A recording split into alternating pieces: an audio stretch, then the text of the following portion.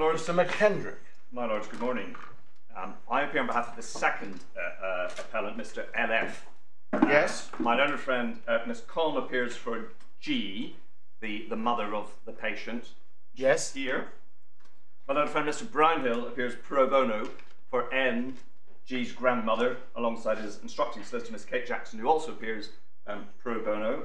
Yes. My learned friends, Mr. Michael Malone, Queen's Counsel, and Miss Olivia Kirkbride, Yes. appear for the Trust and the CCG. Mr. Malonis, I only raise an eyebrow surprise because Miss Powell's name is on the... My Lord, yes. But you've been in throughout, haven't you? And then Miss Roper, you're going Miss to... Roper, Mr. Ben Harrison for G. Right. All right. Shall we start by can you just remind us the position about the reporting restrictions? Yes, a reporting restriction order was made by His Lordship after the contested hearing in February. So there is one in place, and that provides that G should not be identified, the trust should not be identified, and the care home should not be identified, and nor should the other parties, my lord. P, the trust, care home, CCG, or now, I think it's now an ICB, an Integrated Care Board. and the parties, and the witnesses. My lord, that's right. Okay. And that's I- enforced. So there's nothing we need to do about that. My lord, no. So just so everybody understands, that continues. Yes. And the publication of any of those names would be a contempt. My lord, yes. It will be live streamed, of course. We are being live streamed, and I will try to use appropriate anonymisation in my submissions. But having lived and breathed this case and these proceedings since December, I am anxious that I may slip and mention somebody's name. Well, it's a hazard for all of us, but let's hope we all manage to avoid it. Yes? My lord, in terms of the timetable, I'm going to speak first. Yes, you're going first. About an hour and a half to 2 hours or so. And then Miss Conn on behalf of the mother, and then Mr. Brownhill on behalf of the grandmother. Yeah. And then Mr. Milonis, and then Miss Roper. And I think so you said you would be how long? About 2 hours, my lord, depending on. Are you going to, as it were, take the lead on the law on the appellant's side? I suppose there are a number of different issues in each of the three appeals, but I will certainly spend quite a bit of time on what is the correct test. Injunctive test. The grant of an injunction, and how Section 37 applies in the Court of Protection. Okay, so you're going first. Then Miss Cohn, how long is she going to be? About an hour, my lord. An hour, right. Mr. Brownhill, about Brownhill. How long is he going to be? About an hour as well, please, my lord. Okay, all right. Then Mr. Malonis. Lord, about an hour and a half. Okay, well that takes us to the end of today. Looks like you'll be tomorrow. Yes, I won't be the whole of tomorrow. No, because I think so. This is for a day and a half, isn't it?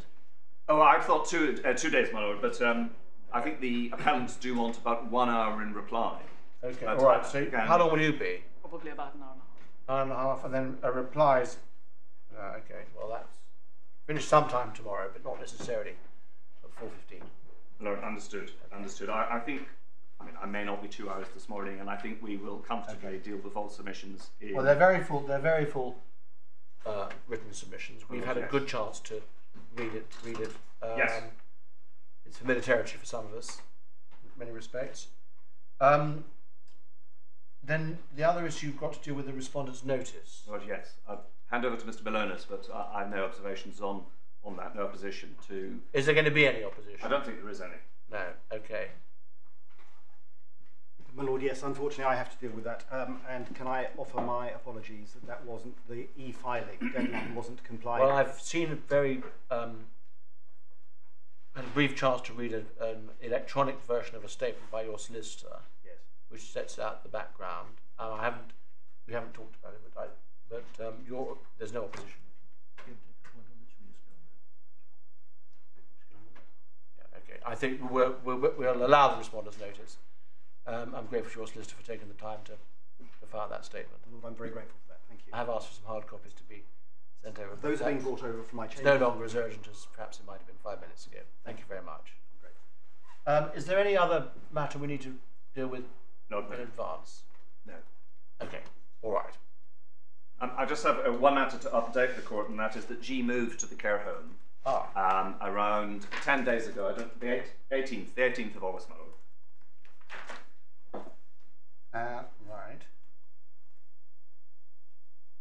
Right. Well, can I just set out the structure of my submissions, if I may? First of all, I'm going to deal heavily with the law in my initial submissions. And section 1 will deal with why section 47 of the Mental Capacity Act is the correct and the only test for the grant of an injunction in the Court of Protection, and not section 16. And I will spend some time on the statutory provisions and then look at what is the relatively limited case law that deals with injunctions in the Court of Protection. Yeah. The second section of my submissions is to deal with the section 47 Mental Capacity Act test and section 37 of the Senior Courts Act, and how that should be approached in the context of the Court of Protection, and how the wider case law on section 37 fits in to the statutory scheme of the Mental Capacity Act and the Court of Protection.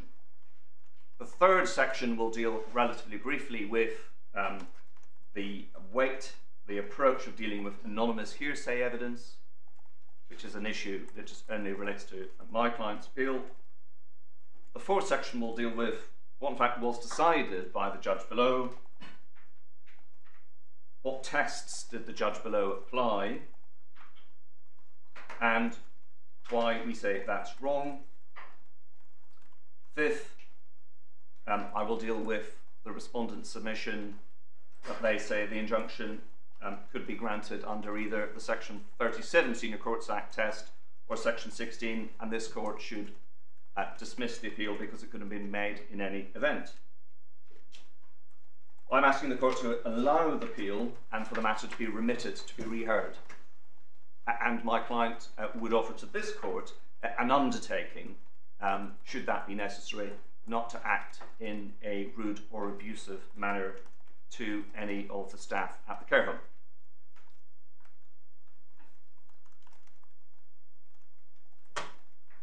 That will be the extent of his undertaking.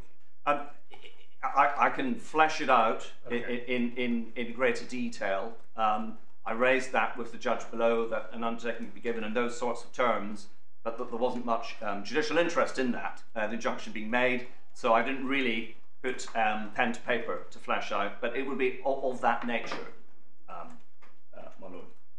Yeah. Can I then deal with the first section, which is the law and the power to make injunctions? And our place on that is relatively straightforward, my lords. We say that section 16(5) of the Mental Capacity Act does not provide the court with a power to make injunctions. That must take place through section 47 of the Mental Capacity Act, applying section 37 of the Senior Courts Act. And perhaps it's useful just to walk through some of those statutory provisions first, and if I could invite my lords to pick up the authorities bundle, Yeah. and turn to page 20, which is section 47.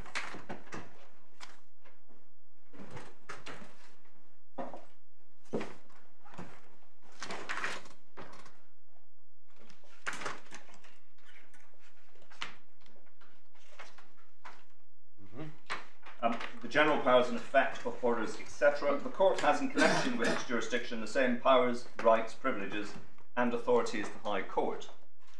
And we say that is the source of the statutory power to grant injunctions. The Senior Courts Act is further forward at page 22, but I don't think I need trouble the court looking at the text of that, it being well known. But perhaps I may ask my lords to turn to page 55 just to see what the explanatory note says about section 47. 55. Yes, my lord.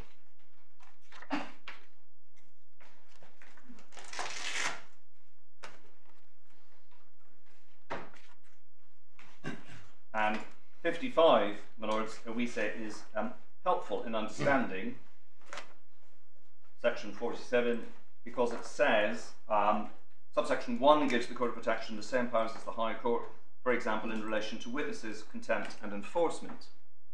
And we say that enforcement adds strength to the statutory interpretation process, which means that section 47 is the appropriate source of the power to grant injunctions. Can I then ask the court please to turn to page 14 in section 16.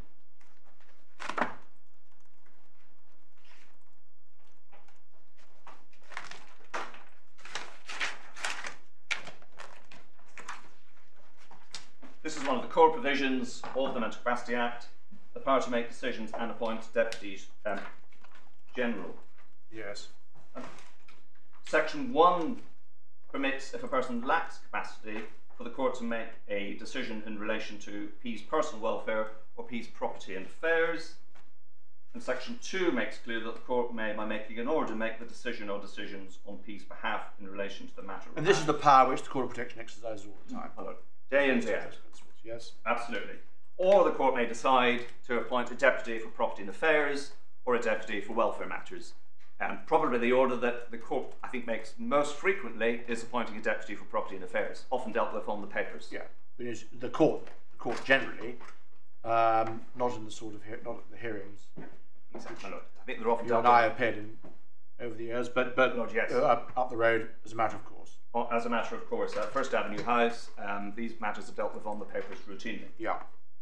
Importantly, for the purposes of this appeal, section 16.3 says the powers of the court under this section are subject to the provisions of this Act, and in particular to section 1, the principles, and 4, best interests. We say that's a key provision because when I take, my lords, to sections 1 and 4, it will be seen how the powers in section 16 must be exercised, and they must be exercised in P's best interests.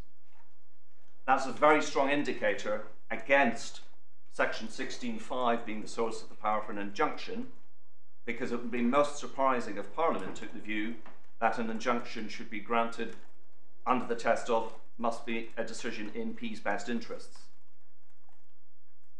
Yes. So section 16.3 governs section 16.5 as well. Yes.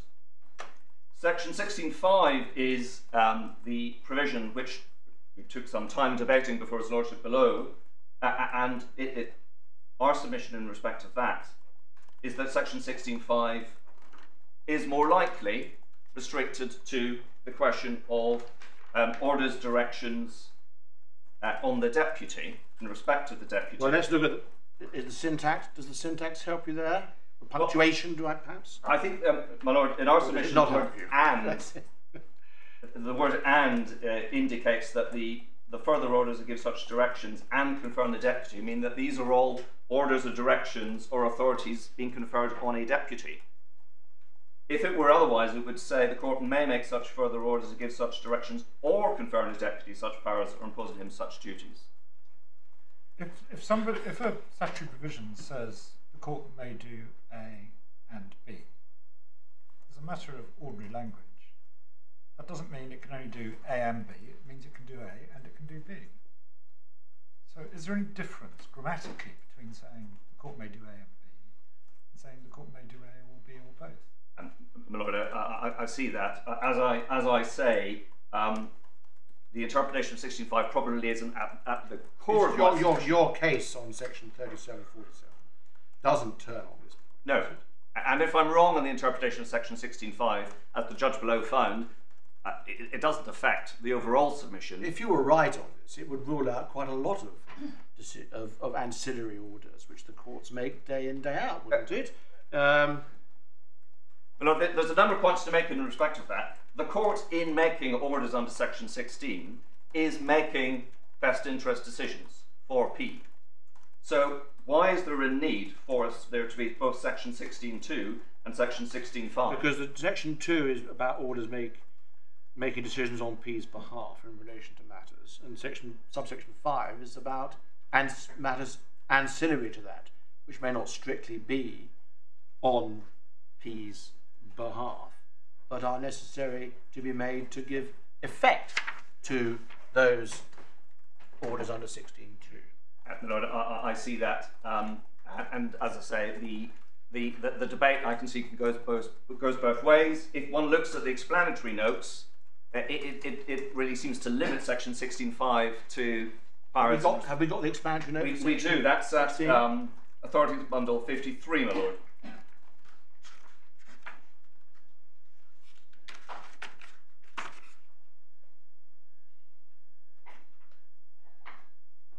And you can see Yeah, okay. on page 53, subsection 5 enables the court to grant the deputy powers and impose duties on him as it thinks necessary to avoid repeated applications to the court. However, it also enables the court to require the deputy to seek consent before taking certain actions. So the explanatory notes add some force to the interpretation that section 16.5 deals with powers in respect of the deputy. Is there authority on this interpretation of subsection 5? Not, I think, that materially assists the court, my lord, no. Can I ask you another grammatical, purely syntactical point? My lord, yes. If you look at the end of section 65, it says it may do all, the court may do all these things for the purpose of giving effect to an order or appointment made under subsection 2. And then if you look back at subsection 2, it's divided into A, making an order, or B, making an appointment. So does that not tend to suggest that you could do it either when you're making an order under A or making an appointment under B? My lord, again, I see that, and I think I'm going to move on from my submissions, which restrict section 16.5 only to deputies, because the syntactical and grammatical arguments may indeed have some force, and the explanatory note may have taken a narrower. It's not the critical point for your appeal. My lord, absolutely not. No. What is critical is section 16.3. And what is critical is that section 16.5 must comply with the provisions of section 1 and section 4. What your overall submission is this, is that before to make an injunction in these sorts of cases, it is necessary but not sufficient for the best interests test to be satisfied. In other words, we have an applicant for an injunction has to get over the section, the best interest, has to satisfy best interests, but that by itself is not enough, because there also has to be compliance with the section 3747 test. And my lord, that's right. Okay. But it's also, so if perhaps we could go to section 1, then section 4. Section 1, my lord, Lord Justice Baker will know very well, are the overarching principles that apply. But the key provision is subsection 1.5. An act done or decision made under this act for on behalf of a person who lacks capacity must be done or made in his best interests. That applies to section 16.5. So if section 16.5 provides the source of the power of an injunction, then it must comply with section 1.5. And that would exclude the interests of the persons who may be the subject of the injunction, and we say is obviously wrong.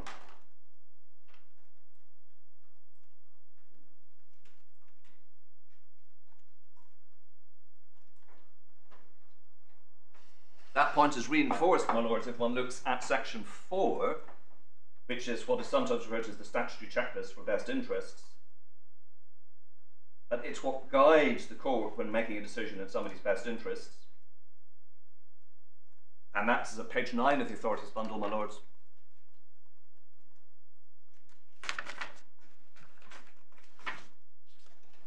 And the key provision is subsection 7. The decision maker must take into account, if it's practical and appropriate to consult them, the views of the following, which would, for example, be the 3 appellants who are the subject of the injunction, but that is as to what would be in the person's best interests, and particularly as to the matters mentioned in subsection 6. So the statutory checklist is directing the decision maker to consider the views of others, but only in respect of P's best interests, not their wider rights and responsibilities. Forgive me, I'm not quite following why the best interests test would rule out an injunction. Because presumably when the court is making an order under 16.2, it must plainly consider the best interests of people. But then 16.5 gives a power to make further order or directions. And if it is expedient to grant an injunction to give effect to the court's order, which is made in the best interests of P, I don't see why there's any difficulty with that. But in considering whether it is expedient, the court would have to take into account the same considerations it would always take into account when considering making an injunction.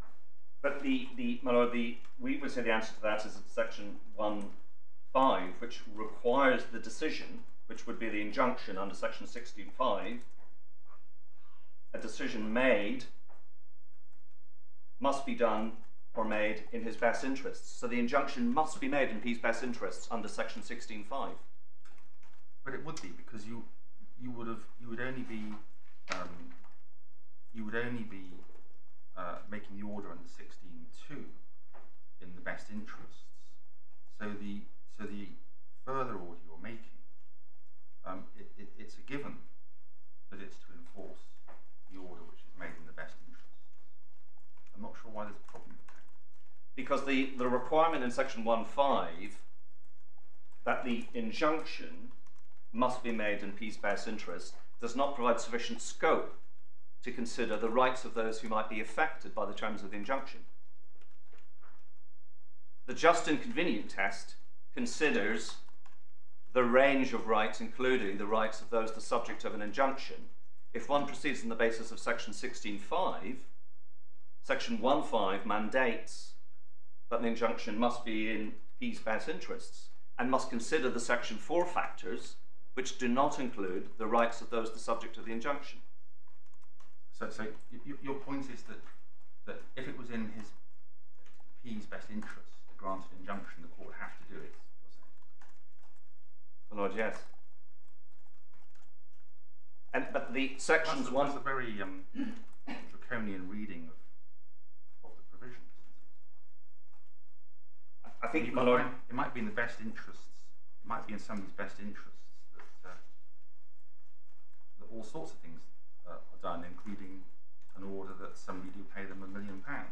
Or local authority provides unlimited care to P, which, as we know, is not the law.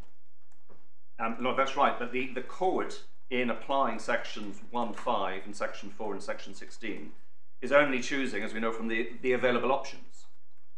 So, for example, if there was a requirement for, if a court makes a decision that there should be supervised contact in P's best interests, that would be the best interest decision. There would then be the question of who pays for supervision, and that would be an administrative court issue. And if the work was then to be supervision, the local authority can fund that, determining the rights of the authority. And if there's then to be an injunction requiring contact only to take place with supervision, then that would have to consider the rights of those the subject of the injunction, which sections 1.5 and section 4 don't do.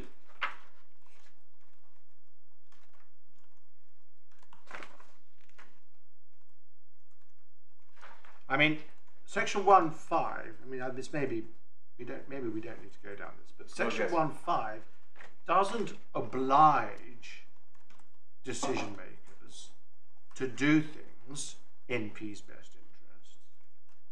It only obliges decision makers when they do something or make a decision to do it in the best interests. Do you see the distinction I'm I understand that, my Lord, but the decision made would be the injunction under section 16.5. And that decision must be done or made in P's best interests. I'm struggling to understand the point, I must say. There's no requirement here that the court must do something if it is in his best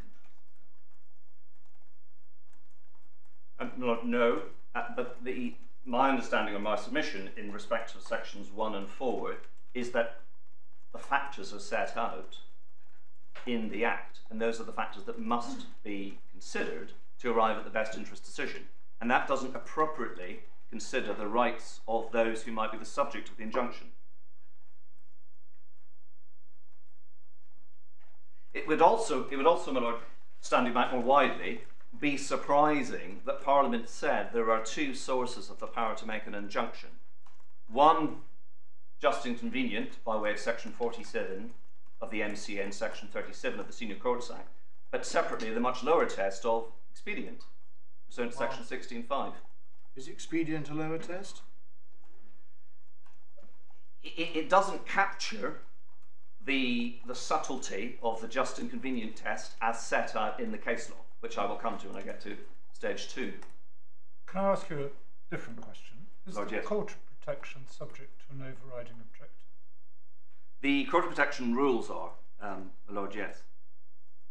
And is that in similar terms to a CPR overriding objective? I think it's in very broadly similar terms, but I think there are some differences, my Lord. Because the very essence of the overriding objective is the obligation to deal with cases justly. My Lord, yes. Which informs the exercise of all the court's powers where it's given discretions. The ability to attach ancillary orders of directions under section 16.5 once you've made a decision in relation to one of the 16.2 matters is a discretionary power vested in the court to give effect, expresses it, to give effect, make the order effective. Yes.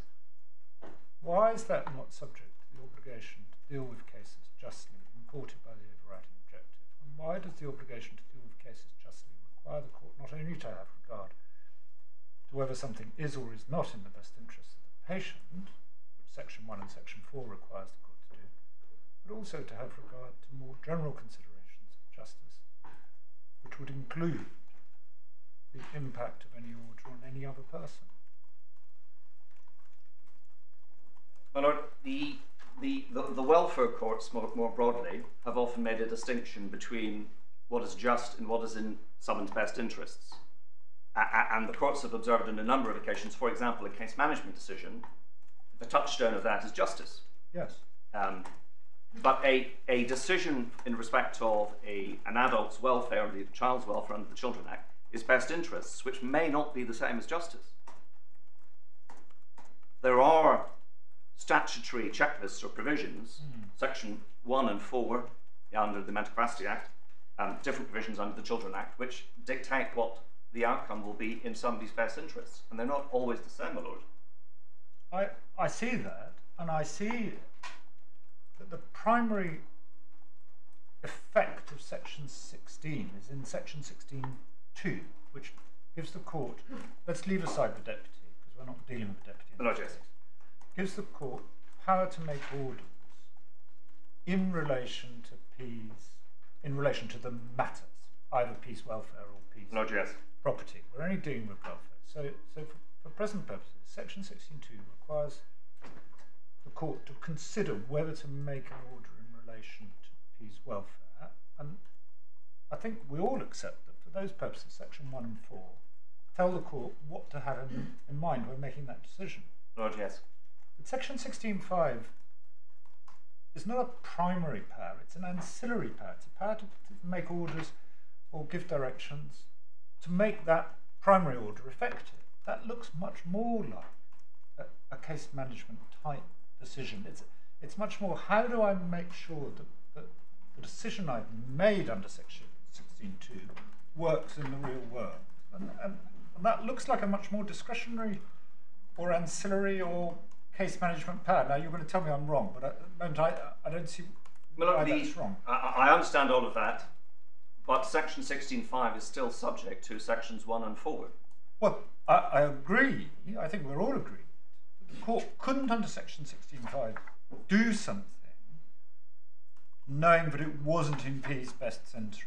It's all got to be fit within that criterion. But I think picking up what my Lord Justice Phillips suggested doesn't necessarily follow that that's the only consideration. Because your submission is, when you're dealing with a best interest decision, all other considerations, because they're not in the checklist in section 4, including the rights of the person restrained, if it's an injunction, are to be ignored. And that seems quite a stark submission. And for my part, I'm having some difficulty in accepting it. Perhaps I can set it out this way. For example, there would be a decision in respect of a P regarding contact. A best interest decision would be made. That is, a P's best interest to have contact with X but not Y. And then the ancillary provisions in section 16.5 may well deal with supervision. Again, that must be in, the contact must be in P's best interest. The ancillary provision regarding, for example, supervision must be in P's best interests. But then if there's a requirement to enforce an injunction to prevent another person coming within the close proximity of P, the test is no longer best interests. The test, we say, is just and convenient, and it should be exercised by way of section 47 and 37. And there are clear distinctions, and Parliament has set those out by way of section 16.5 and section 47 of the Mental Capacity Act. Another way of considering it is, if section 16.5 does provide the power for there to be an injunction, a reporting restriction order could be made only on the basis that it's expedient. And it must be in P's best interest, but in my submission, that doesn't properly permit the court to consider the Article 10 rights, for example, of the press. There is a difference between the Article 8 and Article 10 Balancing Act and the best interest decision. So when considering whether to make a reporting restriction, does the court take into account the Article 10 rights of the press or not? It must do, yes, my lord. And it should do so by way of section 37, not section 16.5. But the Human Rights Act applies to every decision made by a public authority, including a court. So whether it was acting under section 16.5 or section 37, it would be bound to give effect to the Article 10 rights of those affected, would it not?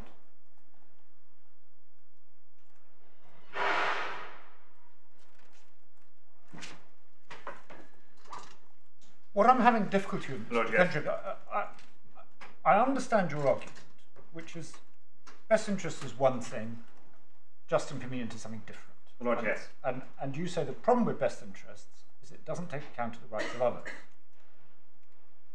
What I'm having difficulty with is the notion that a court could sort of put blinkers on and say, well, viewed in isolation, this is in P's best interest, so I can do it, and ignoring the rights of others. And I'd be very surprised if courts, including the Court of Protection, sort of act in that way, or could properly think that was a way to act. Any decision the court is going to make is going to take account of not only P's interest, but also what the practical effect is and what the legal effect is and the convention rights of other persons, is it not? I understand that, my lord. The fallback submission I have then, if that is the case, is that Parliament has set out through section 47 of the MCA that the enforcement provisions of the Mental Capacity Act should be exercised in that way, which leads on to section 37 and just and convenient. And Parliament has not set out that section 16.5 deals with enforcement in the same way, because the ancillary best interest orders are not the same as enforcement by way of an injunction. What as I understand it, is the roadmap of your argument is that you say that if read literally, that the power to make an order under 16.5 would give a power to do anything in P's best interests. So therefore, you say it cannot include the power to grant an injunction. No, that's right, because it doesn't properly account for Yes. the rights of others in the way just and convenient does. But that would be to read down the provision, to say that a power which, on the face of it, would be an ordinary power of the court to give effect to an order it's making, should be read as not existing at all. And you say that well, then you go off to another provision to look at the power to grant an injunction. But wouldn't, as a normal matter of statutory interpretation, rather than reading a provision down completely, so as to say that despite the power to make further orders as a necessary expedient, rather than saying that doesn't extend to injunctions, surely what you would do is you would read it to say, well, it does extend to injunctions, but it has to be read as being as extending no further than the court could grant an injunction pursuant to section 47. What I'm saying is a very extreme construction that you're raising. I wouldn't characterise it as extreme. I think what we're trying to do is set out, that Parliament has set out different statutory provisions which have different tests for different purposes. We'll come back to whether it's a different test or not. Yes. And I'm not sure, for my part, I'm not sure I accept it as a different test. But I certainly understand that. At the moment, as I understand it, you're really, it's a sort of, it's almost a sort of in terrorem argument, which is, well, because this power would have to be used in a way which would infringe the rights of third parties, there can be no power at all. My Lord, I can see the way that was characterised in that way. What is your argument? You're saying there is no power under that subsection to grant an injunction. And there's no power under section 16.5 to grant an injunction. No. There are ancillary orders that can be made, like supervision, or even quite significant steps. For example, previous case I was involved in, P was incapacitated and heavily pregnant in her own home, and the judge made a section 16.5 order that force could be used to get into the home. But that was a best interest decision, that the force was necessary to get into the home. If it had been somebody else's home, then there would have to be consideration of just and convenient under section 47 and 37. That's the argument, my Lord. And it may well be I'm placing too much emphasis on expedient being different from just and convenient. Yes. Well, you're going to come back to that, I think, aren't you? For my part, I need some convincing that convenient and expedient are different. I mean, the distinction would be, my Lord, that if one looks at the case law on just and convenient, there is a rich tapestry to what that means, and I'll take, my Lords, to G, Spry, and some of the other leading authorities. Section 16.5, I say, means that expedient must have the requirement of being a decision in P's best interests, and there isn't necessarily the same overlap. Just going back to the rules, my Lord, yes. The rules, not being able to remember Rule 1, perhaps I ought to know, it's a long time since I sat in court. I've asked for the 2020 edition of the Blue Book order, and there is an overriding objective, of course, and it is in very similar, yes, as you say, terms to the overriding objective in the CPR and, for that matter, the FPR. And the overriding objective is to enabling the court to deal with the case justly and in proportionate cost, having regard to the principles contained in the Act. Yes. And then under sub-rule 1.3, it defines dealing with the case justly in terms which are similar to but slightly different from what's in the CPR. But justly is at the forefront of these rules, as it is in the CPR. So my Lord's point is right, isn't it? That in exercising any of these powers, the court has to abide by the principles of justice, as one would expect. That depends, my Lord, whether it applies to case management decisions, which I say it does, absolutely, but also to substantive decisions. It's difficult to think of an example, but I will be thinking about one during the course of the appeal, of a decision that is in P's best interest but is unjust. But it is possible, because the case management overriding provision deals with case management decisions, directions, not necessarily substantive best interest decisions, which must be determined by the application of sections 1 and 4 and 16.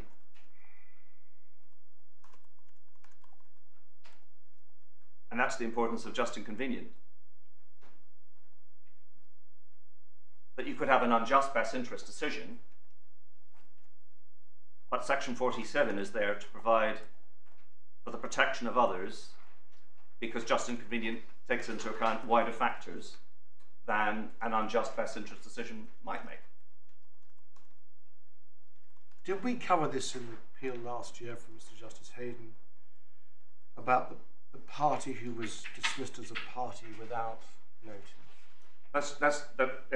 It was, I think, covered, and certainly when the matter went back before Mrs. Justice Leave and I appeared for the party who had been ejected from the proceedings for Mr. Justice Hayden and restored by my Lord, and we did have the debate in that hearing as to what the appropriate test was for the removal of a party in the Court of Protection.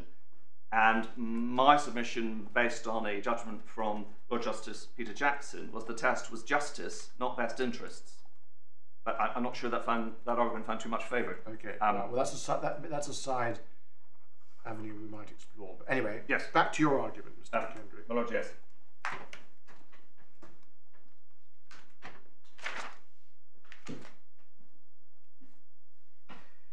A large part of the case that it's advanced is that injunctive powers can be provided for by way of section 16.5 because of the reference to the prohibition in section 17.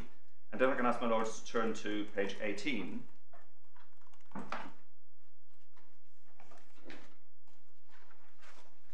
We have section 17.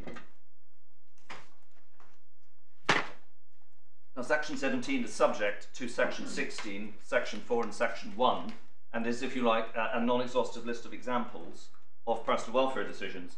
And the point is made that 17.1c says making an order prohibiting a named person from having contact with P, and is said to be a form of injunction which reads back to section 16.5 to strengthen that interpretation. And my submission on that is as follows, that a person, a capacitous person, can prohibit another person from having contact with them. You can remove yourself from a situation, refuse to speak on the telephone, or engage in correspondence. That is having contact. And that is a best interest decision that the court can make.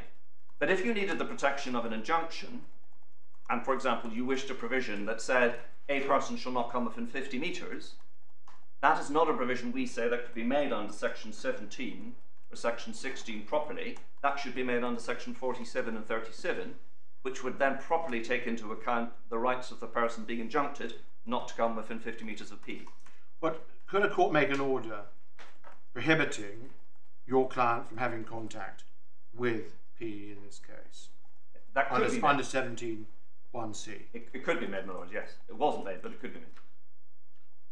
And it seems to me that there's a range of options. The court might make a section 16 decision and say, in somebody's best interest to have contact, and the court might go further and say, I'm going to make an order in someone's best interest that there shall be no contact and is prohibited with a named person.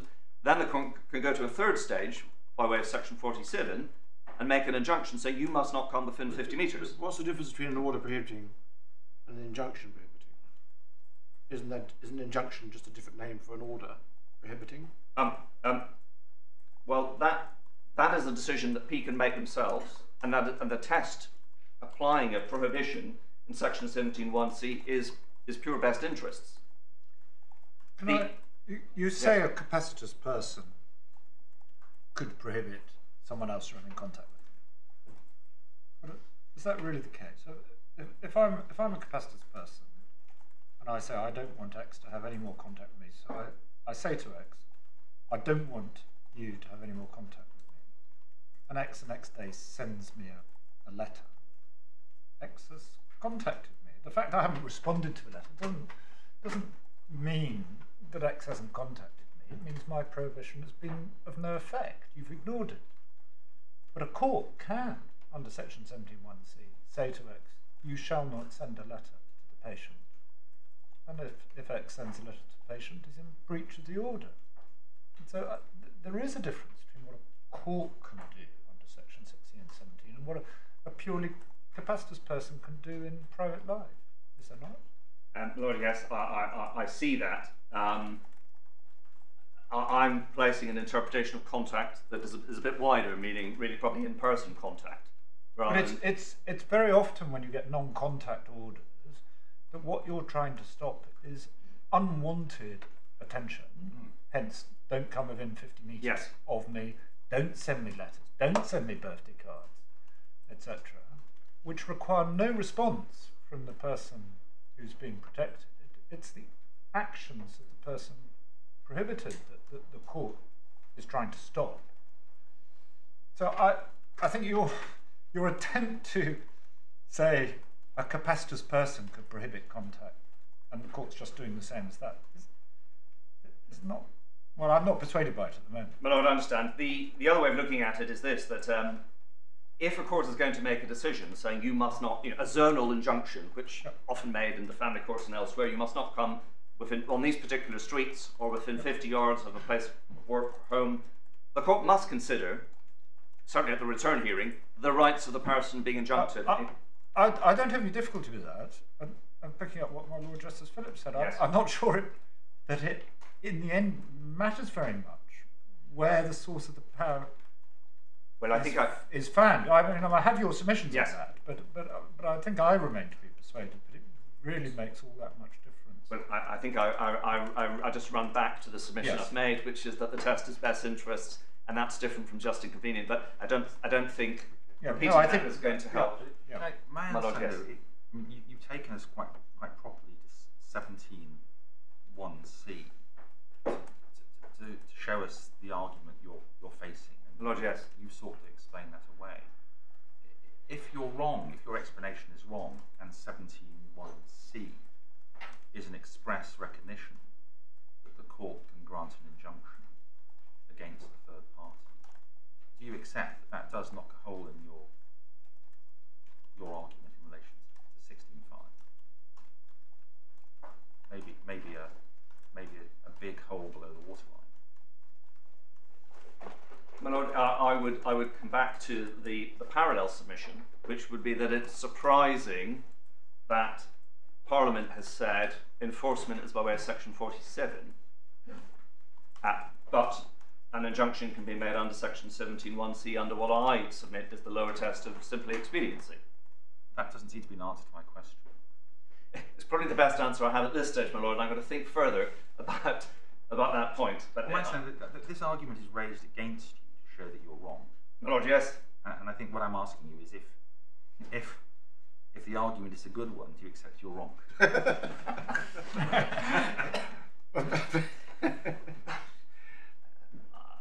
I think I need to think of a more convincing answer that I've given thus far to show that I wouldn't be wrong, my Lord, and I will think about that. But I can see the dangers for my submission of that point, which I think is, I probably should come closer to directly answering the question, my Lord, but that's I mean, 17(1)(c) is more than 17(1)(b), isn't it? my Lord, yes. So, what's 17(1)(c) doing there? If you're right, It's going a stage further.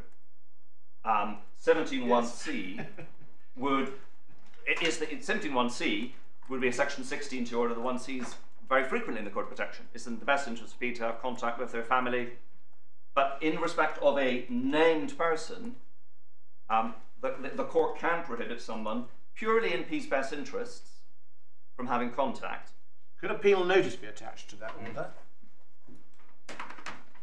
I've got the book here. I mean, that would, if it could, what would the impact be then? I'd be surprised if it couldn't.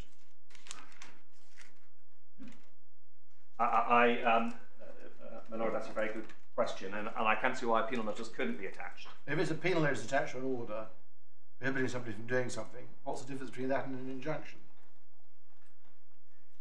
I simply go back to the argument I made before that best interest may not properly encompass the rights of others, so the subject of an injunction. Just inconvenient is wider. But I think I made that point. But that's my submission on Section 17(1)(c).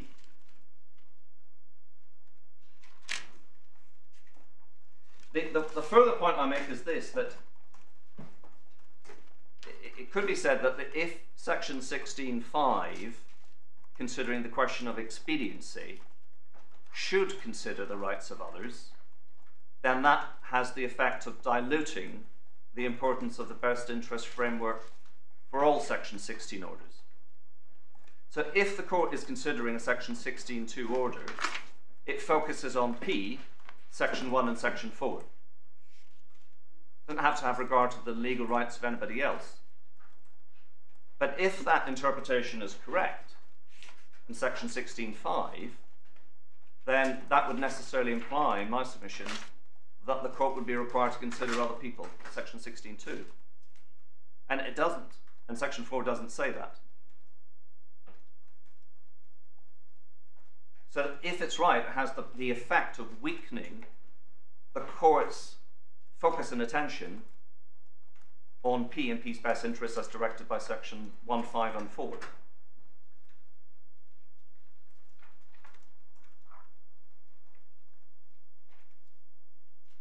Surely all of these decisions take into account the interests of other people, not least the interests of the public generally and taxpayers. Well, my lord, in my submission, they don't, because, for example, my example of a local authority funding supervision of contact, that's not a question for the Court of Protection, that's a question for the administrative court. And if the administrative court says lawfully the local authority must fund it, then whether that supervised contact should or shouldn't take place is a pure best interest question focused on P and section 4, not the rights of others. Can I give an example, a rather different type of example? Under section 16.2, the court can make decisions about P's property. Suppose P, as must very often be the case, is a co-owner of a house. And owns it equally with another person. The other person is capacitous and is living there. If you simply looked at P's own interests, it might be in P's interest to sell the house so that P would have the benefit of his half share of the equity in the property. Are you saying that in making that decision, the Court of Protection would ignore the rights of the co-owner who is living in the house?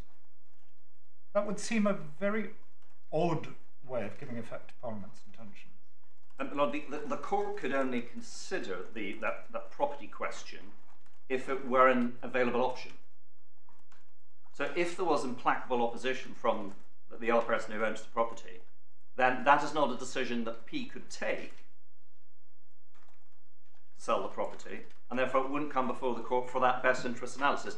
If it is a decision that is open and lawful, then it comes to the Court of Protection.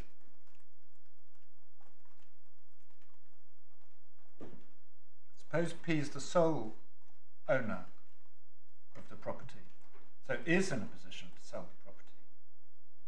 But there are minor children living in the house, together with P's ex-partner. Would the Court of Protection say, well, it's in P's interest to sell the house, I'm going to ignore the rights of the cohabitee and the children? And if the children's rights were protected in law, which I think would be likely, then again that wouldn't be an available option for P and wouldn't be a matter that would come before the Court of Protection. If the children had rights and objected, then there isn't an available property option for P. The other way of looking at it, for example, in the property context, is the statutory will. That focuses again on section 4 and P's best interests.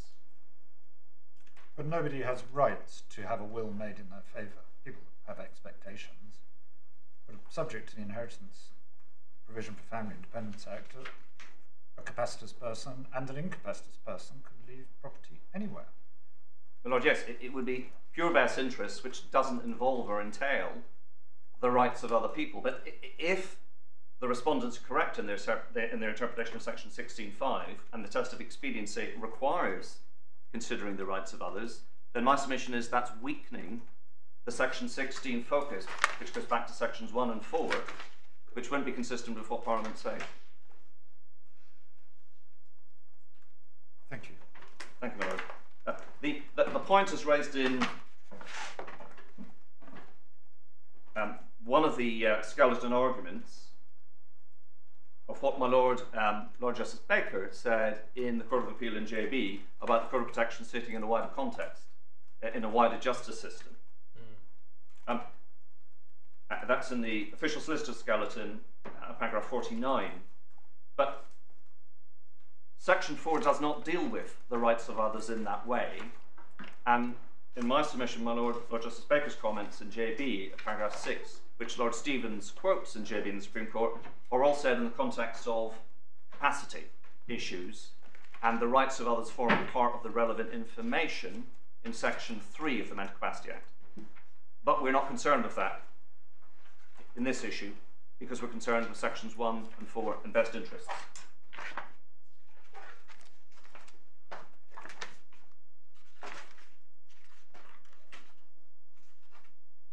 There is very limited case law on injunctions, but it might be helpful just to look at two. And the first is the decision of W&M 2012 Weekly Law Report 287, a decision of my Lord Justice Baker, and that's at 965 of the authorities bundle. Do you know which tab we've got? I think it's in 3, isn't it? My Lord, I will bring up the tab in just a second. It is 38. 38, thank you.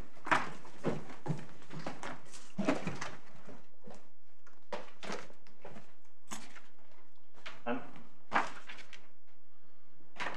This isn't the main judgment, is it?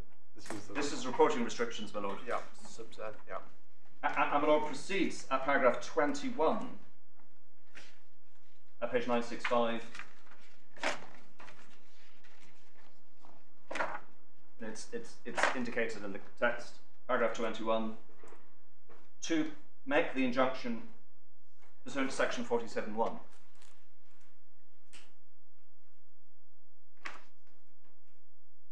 Now, my simple submission is, my Lord was right. That was entirely the right approach to take, and it would have been wrong, for the reasons I already explained, to have made a reporting restriction injunction by way of section 16(5).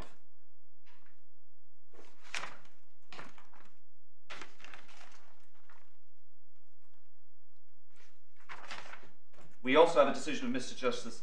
I'm sorry. Which was the paragraph you were? 21, my Lord, 21. on 965. It's Yes. it's marked up on the side. Yeah. And then we also have a decision called in the matter of SF 2020 EW Prop 49, and that's at page 1103. I'll try and bring up the tab. Tab 45. And this is a decision of Mr. Justice Keane, in which he considers the question of can the court make injunctions, and he concludes that the court can. And he sets out his conclusions at the end of the judgment, at the bottom of page 1114, paragraph 33, which is also marked up for my lords.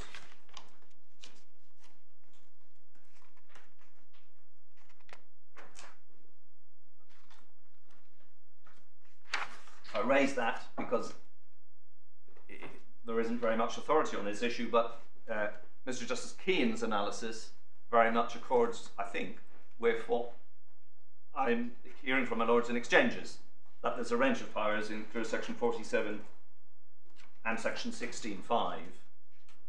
He doesn't provide very much reasoning, but my respectful submission is that is wrong for the reasons that I've already given, and I'm not going to repeat. And that my Lord Justice Baker, when considering the question of an injunction, looking at it only by way of section 47, is correct.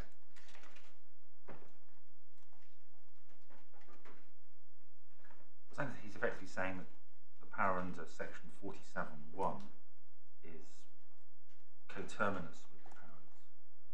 My Lord, yes. Reflected in. My Lord, yes. No.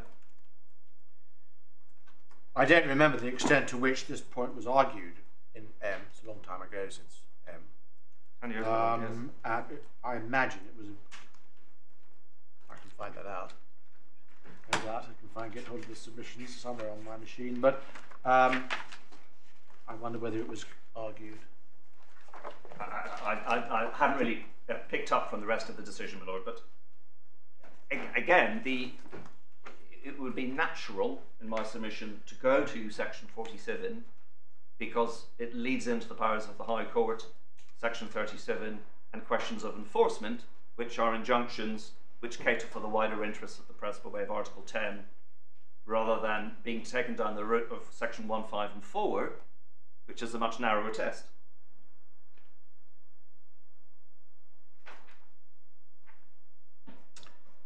If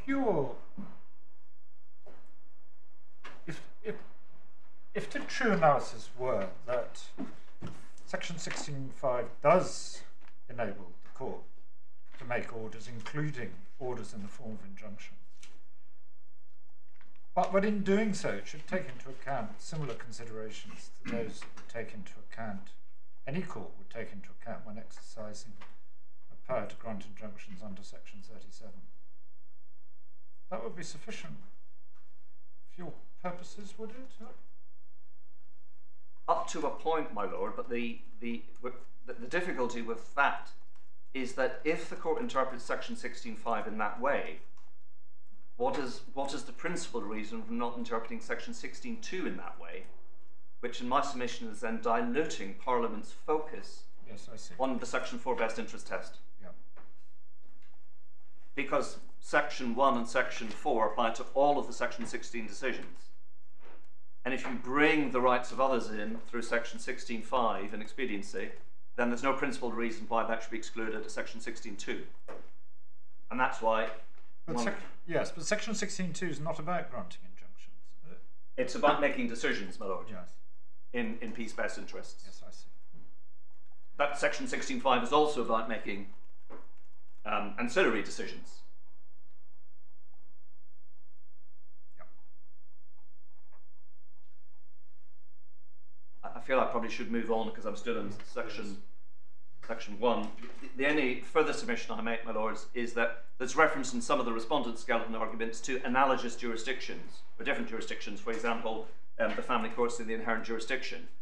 My simple submission on that is it provides very little assistance to this court because Parliament has set out in clear terms the statutory powers of the Court of Protection, and the court needn't go further than look at Section 47 and then on to Section 37. And it's of no assistance in interpreting Section 47 or indeed Section 16.5 to look at the Family Law Act and non-molestation injunctions, or to look at the very extensive case law in the inherent jurisdiction. Before you get 16.2, 16.2a is, and b for that matter, is only concerned with the court or the executive making decisions on P's behalf. Yes.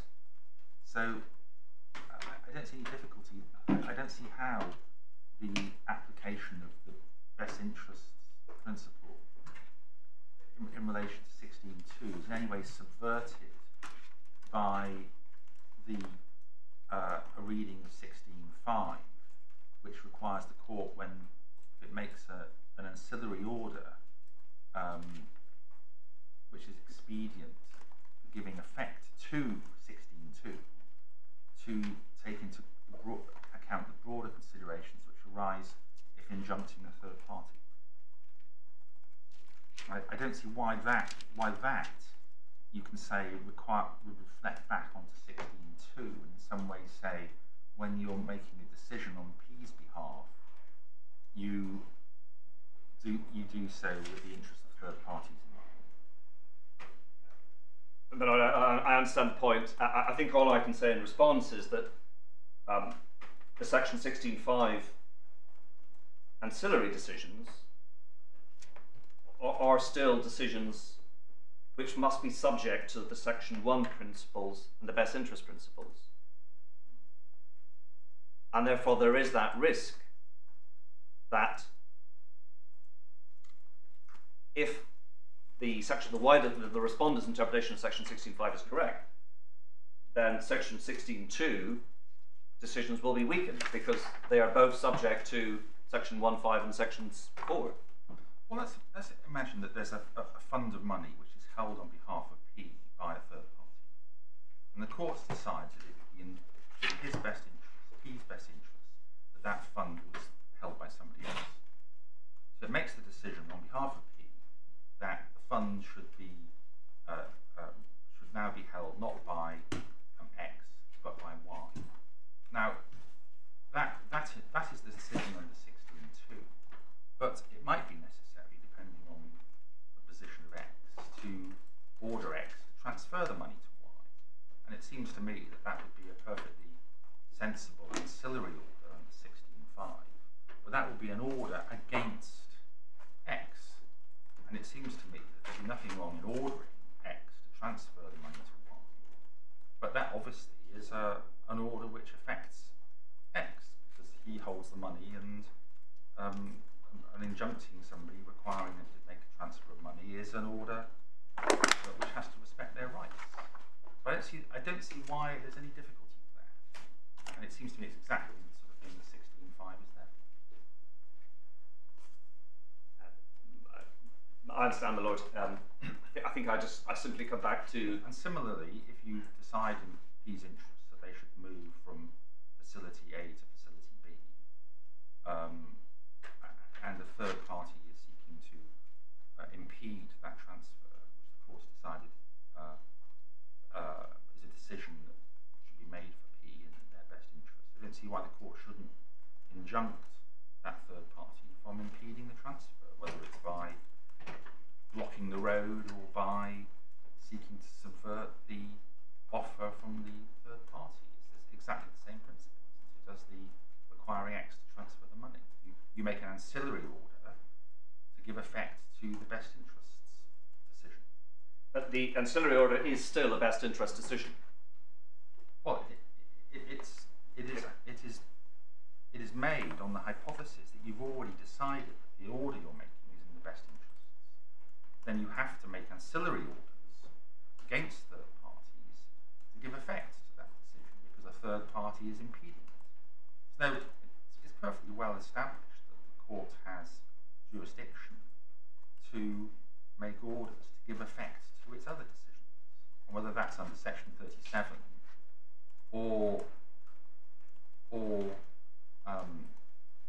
perhaps the inherent jurisdiction, or expressly under 16.5, I don't see why it matters. No doubt it's my over-interpretation on the subtlety and complexity of just and convenient and the extensive case law on it, which does not mirror or match, in my submission, simple expediency under the requirements of section 1.5 and section 4, which don't sufficiently capture the rights of others. Thank you. Yes, my lord. Yes. So, other jurisdictions are not of much assistance in interpreting the Mental Capacity Act. Can I then move on to the next section, which is section 37? And the overarching submission with respect to that is it isn't easy to define exactly how the section 37 just and convenient powers should apply in the Court of Protection, and they are obviously deliberately broad. And I correctly adopt what my Lord Justice Nugee says in Hollyoak and Candy, paragraph 8.1, no need to turn it up, Authority Bundle 1031, that while section 37 is broad, it's not completely unfettered. That now has to be read with the comprehensive analysis in the Privy Council by Lord Leggett, which is the latest pronouncement. Technically it's not binding on us, but my inclination would be to adopt what he said as being the latest statement of the law. Well, I find myself agreeing with what my Lord says. Yes. In Hollyoak. So if there's a further refinement or development which in any way changes broad but not completely unfettered, then again we would agree and adopt with that, my Lord. But it creates more of a framework for the protection of rights of others, and that's the important point that we stress. I think what Lord Leggett said is there isn't actually a fetter in the statute, but these things have to be, injunctions are granted in accordance with principle. My Lord, yes. But the principles aren't to be pigeonholed into, I mean, some of the earlier cases said you can do it for X or Y or Z. And he says that's too restrictive an approach. Yes. Of course it has to be done in accordance with principle, but when, in that particular case, it was a freezing injunction. Freezing injunctions are granted in aid of the court's enforcement of judgments, and that's a sufficient reason for doing it. You don't need to find a legal or equitable right. You can do it in support of your right to have your judgments effective. And it seems to me, speaking for myself, that injunctions granted in the Court of Protection can also be granted to make their other orders effective. Well, Lord, certainly the submission I made below, that there had to be the identification of a legal equitable right, I don't pursue in my written argument. I accept its legal equitable right or other broad right, and indeed Spry, which is again Authorities Bundle 1181, but maybe not bored to turn it up, very helpfully sets out that there are rights in equity, but there are also a broad category of cases where an injunction would be granted in accordance with the principles of equity, Yes. rather than to give effect to an equitable principle. And that seems to me to be a very helpful description, which avoids the categorization that some of the cases have provided. Was a basic principle enforced Lord, yes. and complied with? Lord, yes.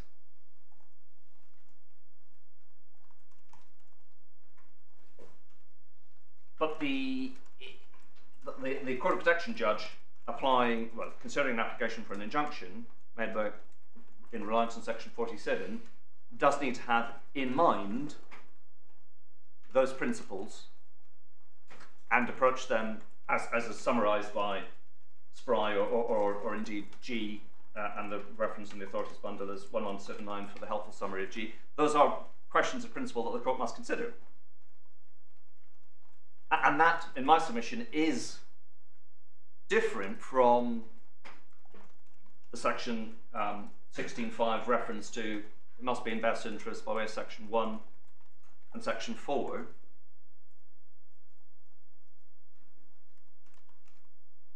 And I also rely on the observations of, again, my Lord Justice Nugee in the B Children police injunction case, where my Lord observes that's Authorities Bundle 851, and the neutral citation is 2022 EWCA Civ 982, that in terms of procedural matters, that is a case in the context of the family division, that the provisions which apply in the other divisions apply equally, and we would say again apply equally in the Court of Protection. There must be both the search for principle in granting an injunction and a compliance with the procedural requirements of granting one. And my Lord Justice Nugee is focusing in that ex parte case on the practicalities, the procedures, but we say the same application of the principles applies in the Court of Protection. I don't think I need to say any more on Section 37. Turning then to the question of anonymous evidence, the court will be very familiar with the Civil Evidence Act in Section 4, and that's at the Authorities Bundle at Section 49.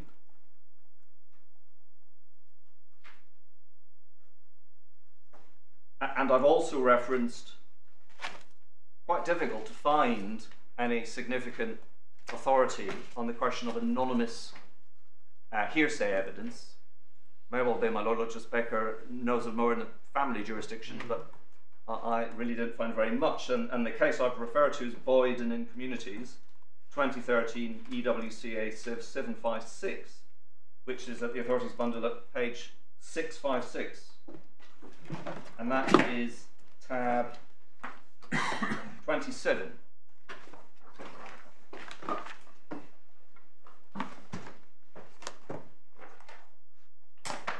me just bring up the passage I rely on.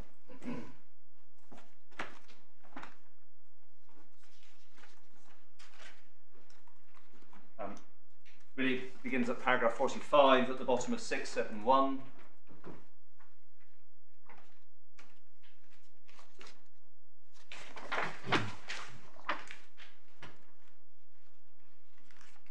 And the court says, just above 46, there's no difference in principle between an unidentified witness and a witness who could be identified but gives evidence anonymously out of fear or for some other reason. Of course, the reasons for wishing to give evidence anonymously require careful scrutiny. And then, quoting from the Milkhouse case, which was another possession case, the court references Lord Justice Brooks, saying the willingness of a civil court to admit hearsay evidence carries with it inherent dangers in a case like this. As Mr. MacDonald said, rumours abound in a small housing estate, and it's much more difficult for a judge to assess the truth of what is being told if the original maker of the statement does not tend to be cross-examined on his or her evidence.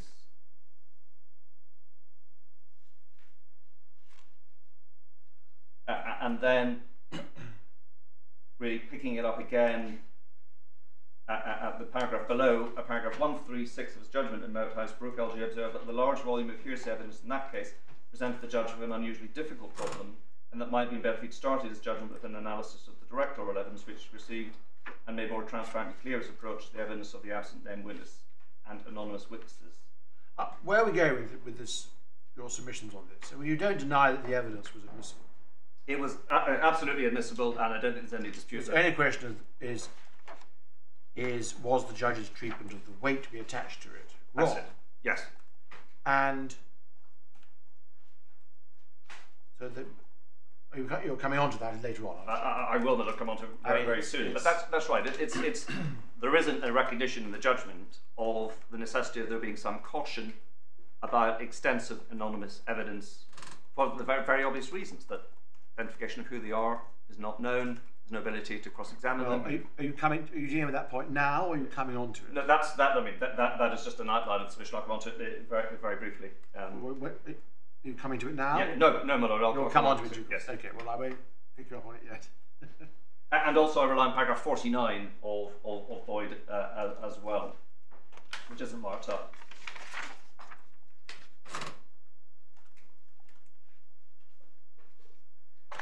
Can I then turn to make my submissions with respect of the judgment? The judgment is at the core bundle at page 157. Sorry, I'm sorry, it's at 105.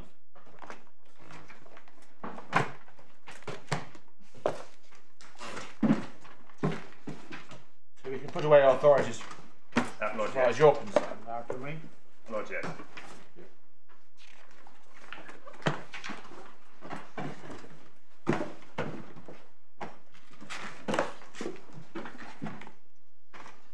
And it's clear from paragraph 9 and 10 that the judge was proceeding on the basis that the injunction should be made on the basis of section 16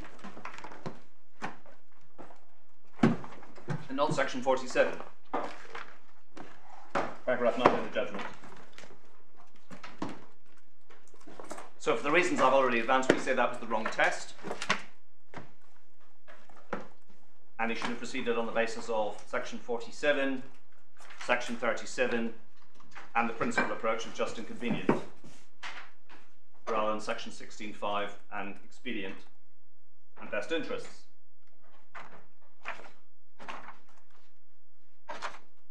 He then goes on to say, paragraph 10, that he didn't have to deal with, in effect, the search for principle in the exercise of the section 37 matter, but he said if he did, then G had rights and equity.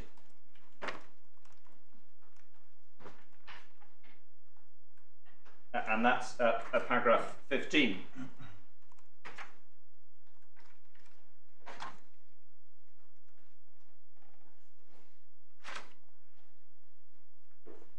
He then turns to paragraph 16 to deal with the question of the admissibility of the hearsay evidence,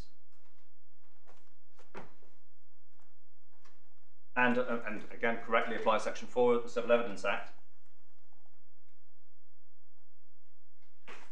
and then goes on in the body of the judgment to quote extensively from that evidence, the anonymised evidence.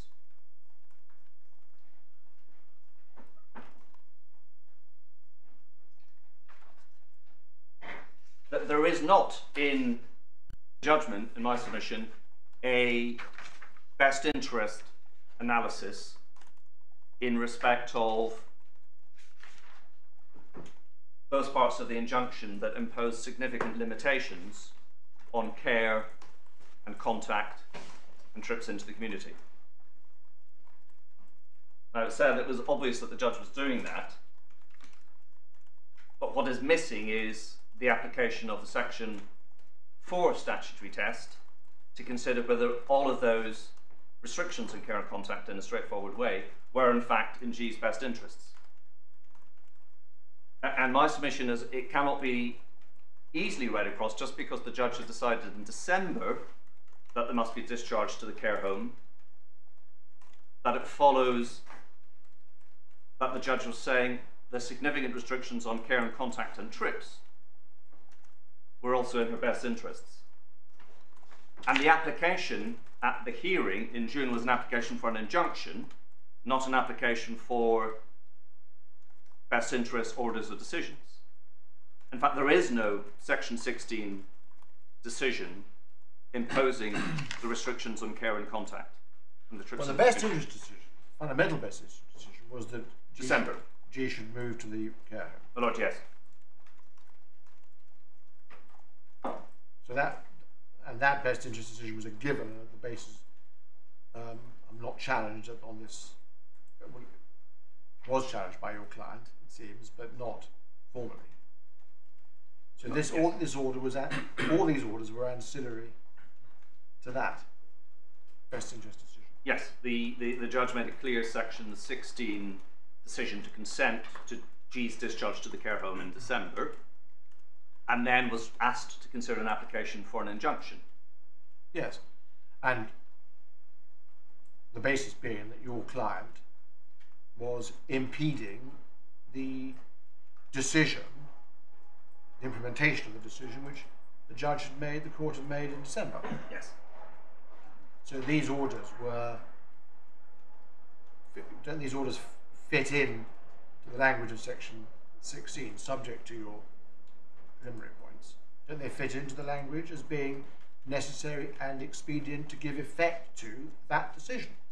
Again, it goes back to the point I've already made, that the Section 16.5 decision is still the best interest decision to which Section 4 applies, Yeah. and there is no Section 4 analysis, which would be mandated by way of Section 16.3 to arrive at those conclusions. And none of that was assumed at the December hearing. That's the way I put it, my Lord.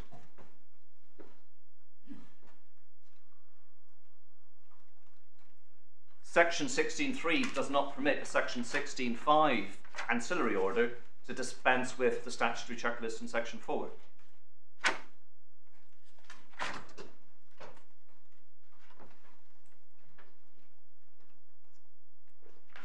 So, time consuming, I appreciate, but it was important for the judge when considering the injunction application to properly apply Section 4 in arriving at the restrictions on G's care and support and trips in the community.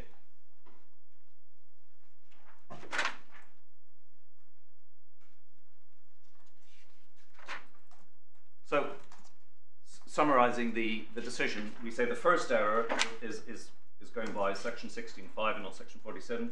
The second error is not carrying out, as was required by Section 16.3, the best interest analysis that the injunction seeks to give effect to. The third difficulty is the hearsay point, my lords, that the judge appreciates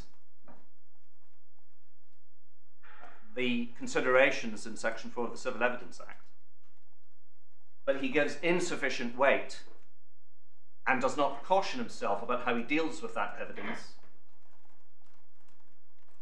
and concludes that very significant weight should be attached to it because there was no proper basis for the nursing staff to lie. And that is significant, my lords, because he was considering also, this is set out in the judgment, evidence that my client or other family members might have tampered with G's medical equipment. Now, it would have been right to consider those categories of evidence separately and distinctly, to consider the need for anonymous evidence to protect nurses because of their concern about getting evidence about abuse or intimidatory behaviour. But when the court is considering the much more significant issue of tampering, there's no division or separation or consideration of that. Now, the point that's made against me is, well, it's fine because the judge didn't make any findings. But in my submission, it is unfair for the trust to have introduced anonymous evidence of tampering. The judge then at the hearing was very concerned about it, and then concluded he didn't have to make any findings. But still, there was this anonymous, highly prejudicial evidence introduced which was unfair to my client, my lords. And that's the error in respect of permitting weight to be attached to anonymous evidence even if findings aren't made. It's highly prejudicial. Well, where do you say the judge attached weight? Can be shown to attach weight to the anonymous allegations or insinuations against your client of tampering with the... My lord, there is a reference which I'll just try and find where he says the nurses would have no reason to lie, words to that effect.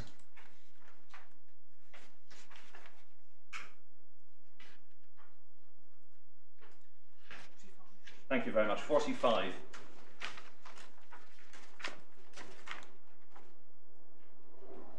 In the middle it says, moreover, there's no rational, coherent reason as to why so many nurses should malevolently exaggerate or fabricate false evidence in the way that LF is driven to suggest. Well, is that about the tampering, alleged tampering? But my lord, I read the judgment not to make any distinction between the different allegations that were made by the anonymous witnesses. Well, the alternative view is that at paragraph 38, he puts all of that evidence to one side. He makes a decision, my lord, not to make findings, but the plain language of paragraph 45 is he's not separating out the allegations of tampering for the reasons he gives them. Why would fabricated false evidence be provided? And my simple point, my lord, is that's unfair. Well, if your client's case on the rest of the evidence, leaving aside the allegations of tampering, was that it was false. The anonymous nurse's evidence was all false. But it's quite difficult for him to take a view on a lot of it because he didn't know who was making the allegations. But yes, he denied acting in a consistent, rude, or abusive. Or so there's no necessity to read into the sentence beginning with the word moreover in paragraph 45 any implied reference to the allegations of tampering which the judge had set aside in paragraph 38. My lord, I intellectually see the distinction that's being made, but the point is that the evidence was there before the judge, highly prejudicial and anonymous, and it's very difficult to say that this didn't have an influence on the approach that he took to the necessity of injunctions. If one reads on in paragraph 45, Lord, yes. What persuades him to accept the evidence of the anonymous nurses, excluding the tampering, is the consistent pattern he sees between that evidence and the wider forensic canvas. So, if one reads 45 as a whole, doesn't it follow that he's not there dealing with the evidence of tampering, but rather with the other evidence of behaviour where there is a consistency between the anonymous nurses and the evidence of Nurse T and Dr. B, who were not anonymous? Lord, I think that's difficult because in the body of the judgment, all of the allegations, whether they're abusive behaviours or tampering, are traversed. And paragraph 45 is not limited in clear terms to the abusive behaviour allegations, and it is reasonable in my submission to conclude that the judge was considering all of the allegations when he said they had no reason to lie, and there isn't a part of the judgment in which one can say the judge recognised the dangers of so much anonymous evidence, and he was cautioning himself in respect of it. Well, I'm focused on the words that come after the sentence you're concerned about, Lord, yes. Paragraph 45, but it also applies to the words that come before it in 45, doesn't it? The point I'm making. The evidential framework pattern of behaviour that he's talking about is a pattern of which he says is consistent.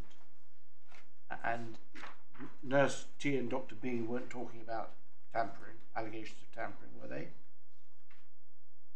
I think Nurse T was. In fact, I cross-examined Nurse T on that issue. Direct evidence that she had seen? No, my lord, no. I think her answer in cross-examination, which I don't think is disputed by the other parties, was she had no direct evidence of. So you cross-examined her about the allegations made by others? Yes. So insofar as Nurse T evidence chimes with the other anonymous evidence, it's not in relation to the alleged tampering. My lord, I would simply say it's simply not clear from the judgment. That's really your point. Yes. Is that it's not clear in paragraph 45 and open to argument that he was still taking into account the tampering. Yes. My lord, that's right.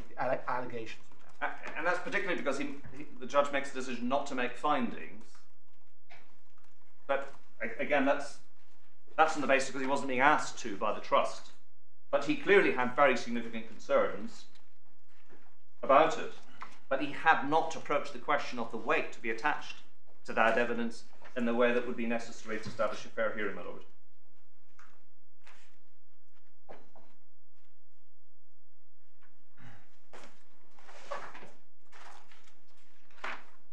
All right. Does that deal with the judgment? My lord, yes.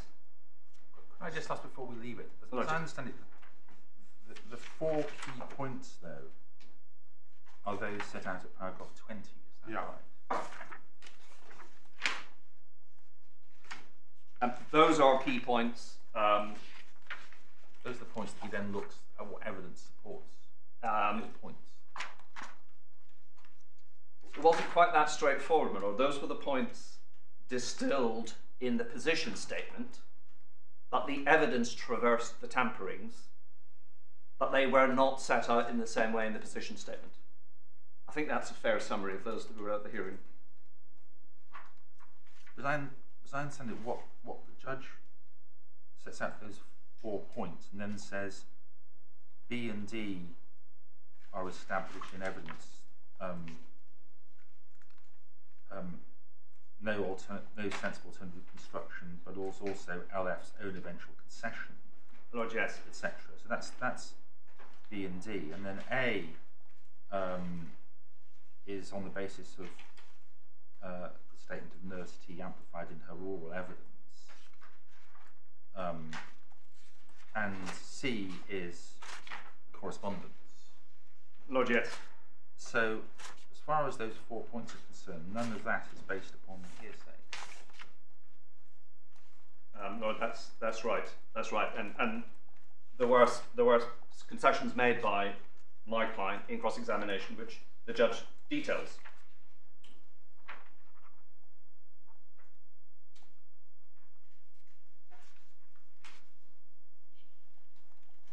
The findings that my client had been creating an atmosphere of stress and general unhappiness and deep mistrust comes partly from some of the direct oral evidence, but also is largely supported by the anonymous evidence. And certainly the suggestion that there was a sustained attempt to intimidate and undermine in a way which mirrored his behaviours in high dependency unit of paragraph 44, again, we would say that comes from the anonymous evidence, and too much weight was put on that evidence. Can I understand the way in which the evidence was put in? It was the anonymous evidence. Nurse T had set it out in a report. Yes. What my understanding took place is that Nurse T emailed nurses and said, would you provide some background? And those emails or the responses to those emails are the documents in the supplementary bundle at tabs 24 to 32, so 24 to 31. So these are exhibited to Nurse T's statement, which you've got it, or were? Yes, no, they weren't, my lord. What took place was they were summarised. They were set out in the witness statement. At the hearing, I said, well, where's the underlying material? Didn't initially get it, and then the judge made an order, and it was provided on day 3 of the hearing.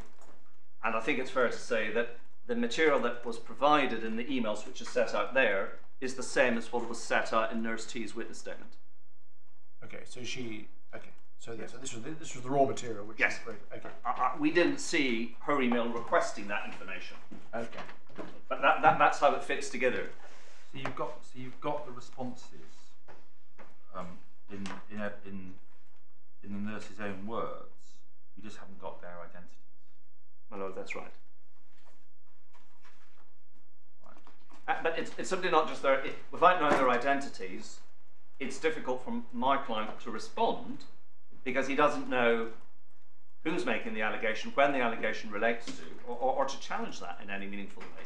And again, I think I put it in my scalp and it's not being contradicted.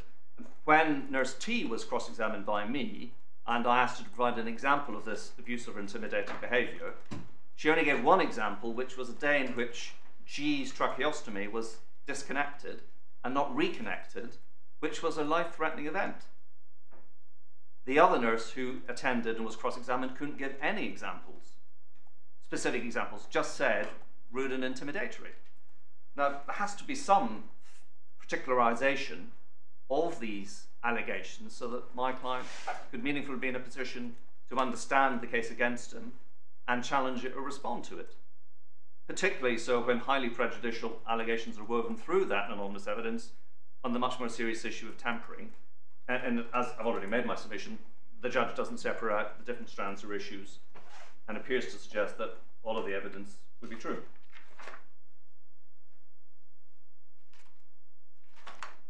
But the idea that there would have been a parade of nurses going into the witness box for you to cross-examine, is that what you think should have happened? Lord, yes, or certainly a number of them. And I think it was anticipated by the trust that they would be available to be questioned, but they weren't because some of them were on night shifts.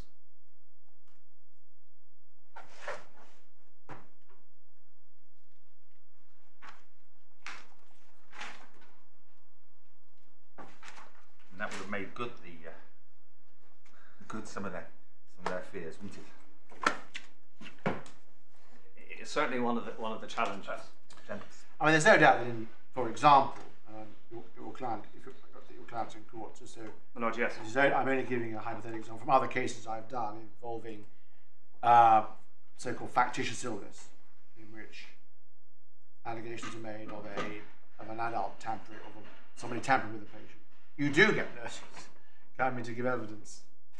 So that is undoubtedly, the law says you get a parade of nurses. You do in some of those cases. Yes. That's why they take so long. Yes. But are you saying that the judge could not have made the findings on the basis of hearsay evidence, or only that the way in which he made the findings was unfair to your client, or Well, the way he made unsafe?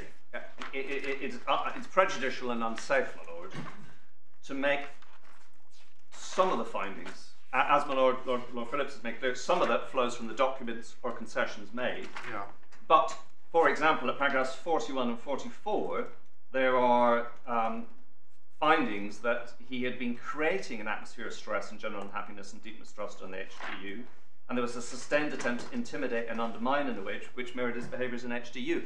Those types of findings, which go to the heart of the grant of the injunction, were the types of allegations that would require some form of particularisation and questioning of identified witnesses, and therefore too much weight was given to anonymous hearsay evidence, and that, we say, is prejudicial and unfair.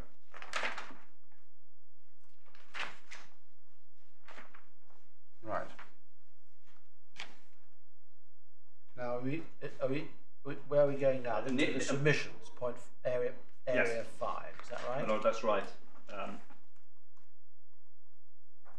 And some of this might be repeating what I've said earlier, but can the judgment support the injunction? That is the the key submission which I now deal with. And we say it cannot. The wrong test of an injunction was applied. Even if the judge proceeded on the basis that section 47 and 37 were correct, G does not have a right in equity which the judge was protecting. There was no, as is required by section 16.3, best interest analysis,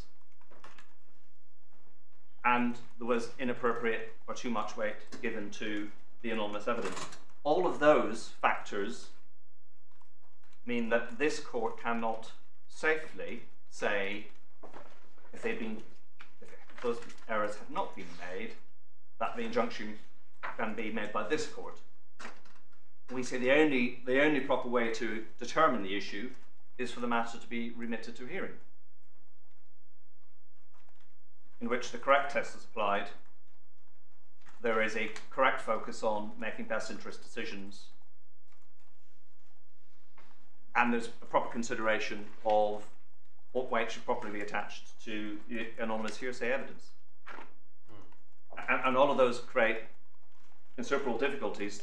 This court saying, well, even if it was necessary to make the injunction pursuant to section 47 and 37 of the Supreme Courts Act, this court can make it on the basis of the judgment that you have. We say that simply isn't possible, and that there is a requirement, given there are, I think, 30, I think Mr. Brownhill says it in his scalp argument, there are 34 separate prohibitions on a father and a mother and a grandmother. Any of those, if breached, could lead to committal proceedings and the loss of their liberty. And it is important that they are entitled to have a hearing in which the correct tests are identified and then applied through appropriate evidence with the right weight being attached. Now that G has moved, does there have in any event to be a review of the scope of the injunction? And my lord, we would say yes. The trust, I think, is no longer involved. Yes. It's not clear which trust is leading on her care, I'm told by my client. And there requires to be a review in any event of the extent of the injunctions. The order simply said it would have effect for 12 months. Yeah.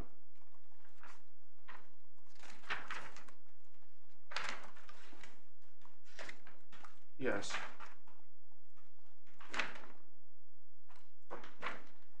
Well, it does cover the care home, doesn't it? Yes, absolutely, my lord. The restrictions on all three appellants apply with the same force to the staff at the care home, and the restrictions on visiting, contact and trips all apply with the same force at the care home. So the order doesn't, of necessity, need to go back for review. Not on the terms of the order, my lord, no.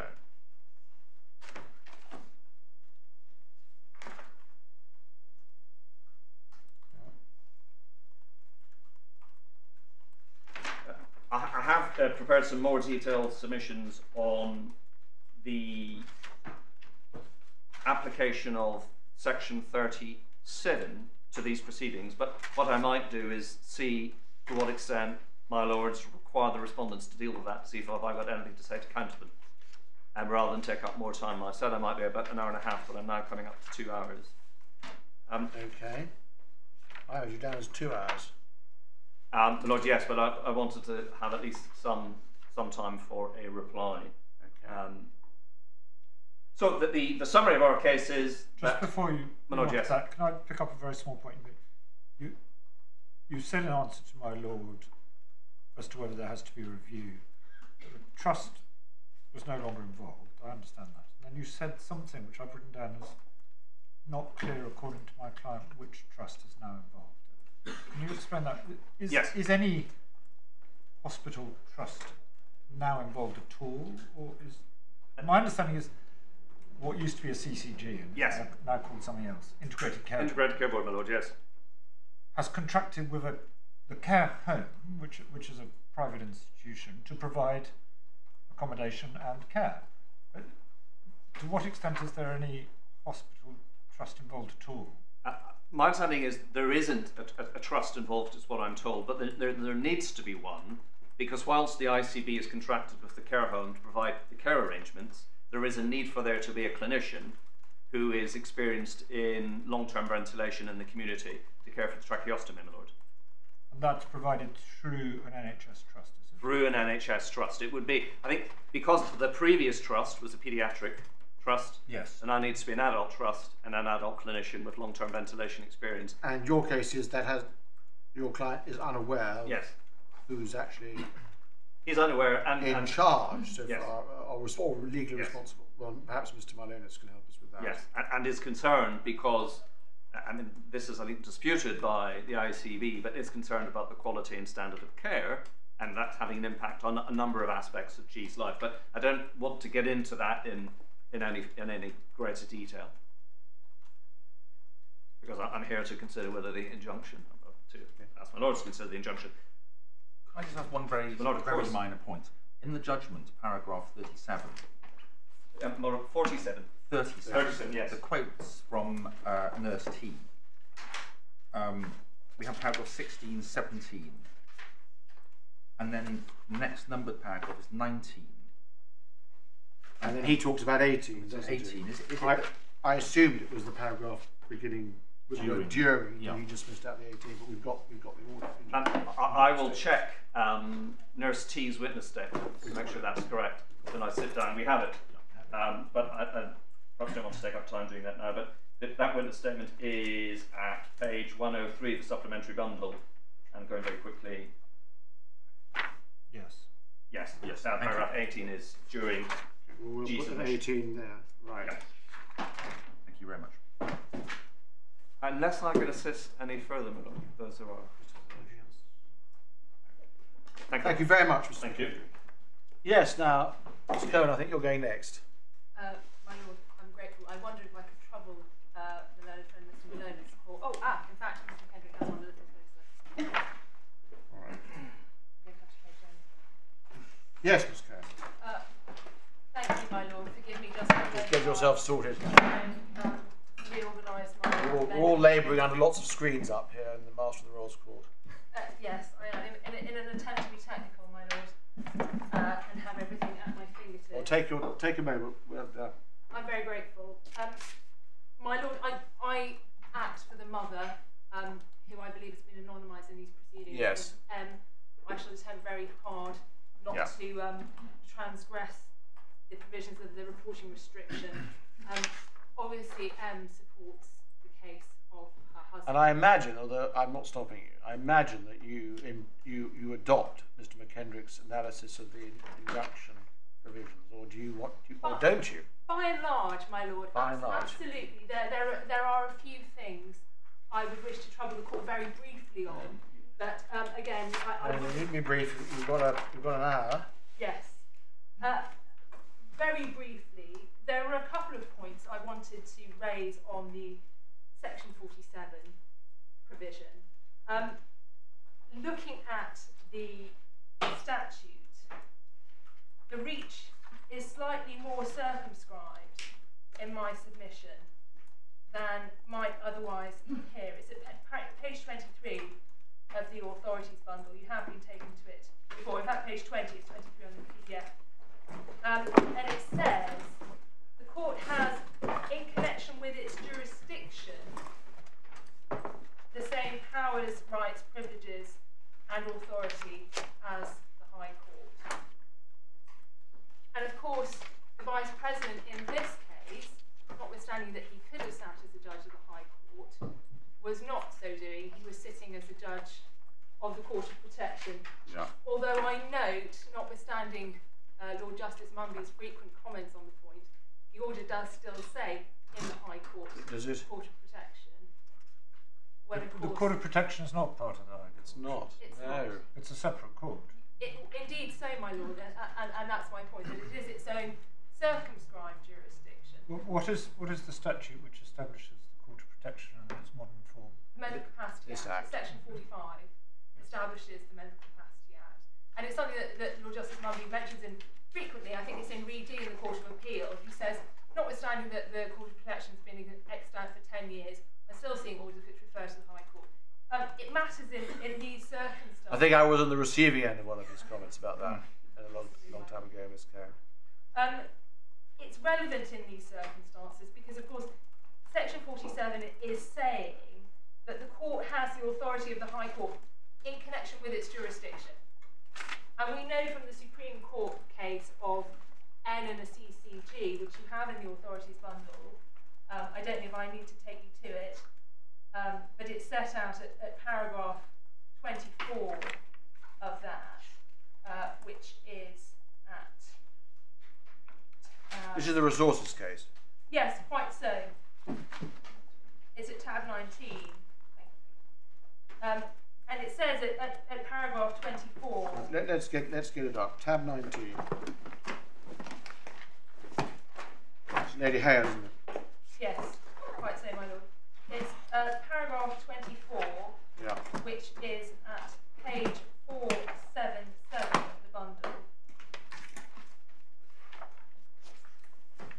And of course, this is a case, I know your lordship is very familiar with it. It's about the wishes of parents to have their child provided for care with care in a certain way, and the statutory body saying refusing to fund it. And Lady Hale says, the jurisdiction of the Court of Protection, and for that matter the inherent jurisdiction of the High Court relating to the people who lack capacity, is limited to decisions the person is unable to take for himself. It's not equated to the wardship, it's not equated to the Housing and Children Act. This is relevant in my submission because in these circumstances, Section 47 is accordingly only playing a part in importing an injunction insofar as that is within the jurisdiction of the Court of Protection. And it's relevant also to look at the statutory provision of Section 37, which is in the bundle at page 22 and page 23. You see in Section 37.1, which is what we're all concerned with, the High Court may by order grant an injunction or appoint a receiver in all cases where it appears just and convenient. But it's also relevant to note, in my submission, my lord, if you go on to 37.6, says this section applies in relation to the family court as it applies in relation to the High Court. Now it might have said this section applies in relation to the family court and the Court of Protection as it applies to the High Court, but it doesn't. It simply says High Court has its family. So that was added when the family court was, I'm guessing now, created. Yes, probably so. In 2013. I think that's the act which the Crime and Courts Act was the court that created the family court. Yes, and of course it I'm sure the point you're leading towards is that this predates the MCA. What predated? The 81 Act predates, obviously does, yes. Yes, and it's amended to bring into effect the fact that the family court exists. It hasn't been amended to reflect the fact that the Court of Protection exists, and it might have been. The relevance of this, my lord, is to reinforce the submissions made on behalf of the father, on the mother's behalf, which is to say, Section 37 of the Senior Courts Act is imported into the Court of Protection by Section 47, but only insofar as that is within the jurisdiction of the Court of Protection. Well, the wording has in connection with its jurisdiction. And it would have to say that, wouldn't it? Otherwise, you'd find people could bring shipping cases in the Court of Protection. Sorry, it sounds facetious, but what a horrible idea that would be, having to do a shipping case. But it's obviously, it's not saying that obviously what it can't say is the Court of Protection has the same jurisdiction as the High Court. Yeah. So it's saying it's only in connection with its jurisdiction. Yes, absolutely. But do I understand what you're saying is that in some ways it limits the Section 37 power to the powers that it otherwise have under the Act. Yeah. In which case, what does it add? I'm not sure that it adds anything per se, my lord, save as it demonstrates the circumscription of those powers. They are not all-encompassing. They are restricted to those decisions which P can make for himself, and restricted to those orders that the court can make on P's behalf under section 16. Are you saying there's a distinction between how the family court's powers and the court of protection's powers by reason of the way in which subsection 6 been inserted? My lord, I wouldn't want to transgress into the realm of the family court. That's not an area in which I practice. What I would say is that this is indicating that the section 37 power is brought into the court of protection, but with defined limits. And in those circumstances, it can be brought to bear in accordance with section 37, but only insofar as the reach of the court of protection extends. I wonder if you are now departing from what Mr. McKenzie was saying, because I understand he's effectively saying that there are two separate powers. There is 16(5), which has the necessary or expedient test, and then separately from that is section 47 and section 37, which has a different test of just convenience. And I understand the thrust of his appeal is the judge was wrong to use section 16(5) and the test thereunder, because that's limited to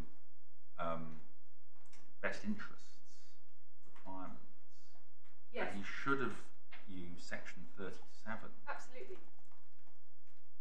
But I understand you're now saying that effectively there is no distinction, because section 37 is prescribed by the powers otherwise under the Act. If that's the impression I've given, then I absolutely do not want to give that impression. What I'm saying simply, and I don't want to put it too highly, is that it is a prescribed jurisdiction within the court of protection. All the powers need to be reviewed in those circumstances. Section 16 is its own statutory provision, which goes to, as Mr. McKendrick has already covered, decisions made on P's behalf, which are limited, as in the N and the CCG Supreme Court case, to those decisions that P can make on his behalf. Section 47 of the Mental Capacity Act imports the power to injunct under section 37 of the Senior Courts Act, but that is under the just and convenient test. It is not under the necessary or expedient test. Yes. I have perhaps confused things with what I thought was rather a clever point on the section 47(6) provision, or section 37(6) provision. So I'm not going to trouble the court any further on that, because I can see I have only added complexity, whereas I wish to bring clarity. So if I could move on from that, just to reinforce, not that I think they need it, the submissions made on behalf of the father by Mr. McKendrick, we would support his appeal very clearly in terms of the fact that section 16(5) is the narrow end of the funnel, as it were. The decision-making power comes in under section 16(2), and it has its effect under section 16(5). It does not broaden those powers. And I would reinforce the points that Mr. McKendrick made to say that it doesn't give you any greater power than you would have under section 16(2) by section 16(5). It is an ancillary power. I think the one point where Mr. McKendrick and I have slightly diverged in our submissions is the extent to which he has read section 16(5) to refer only to deputies, but I don't think that that is something that he pursued particularly, and I would agree with the point that he made that this is not determinative of the appeal in this instance. So how do you explain section 17, is it 1C? Yeah. Well, I would echo the submissions that Mr. McKendrick made, having heard the responses from your lordships.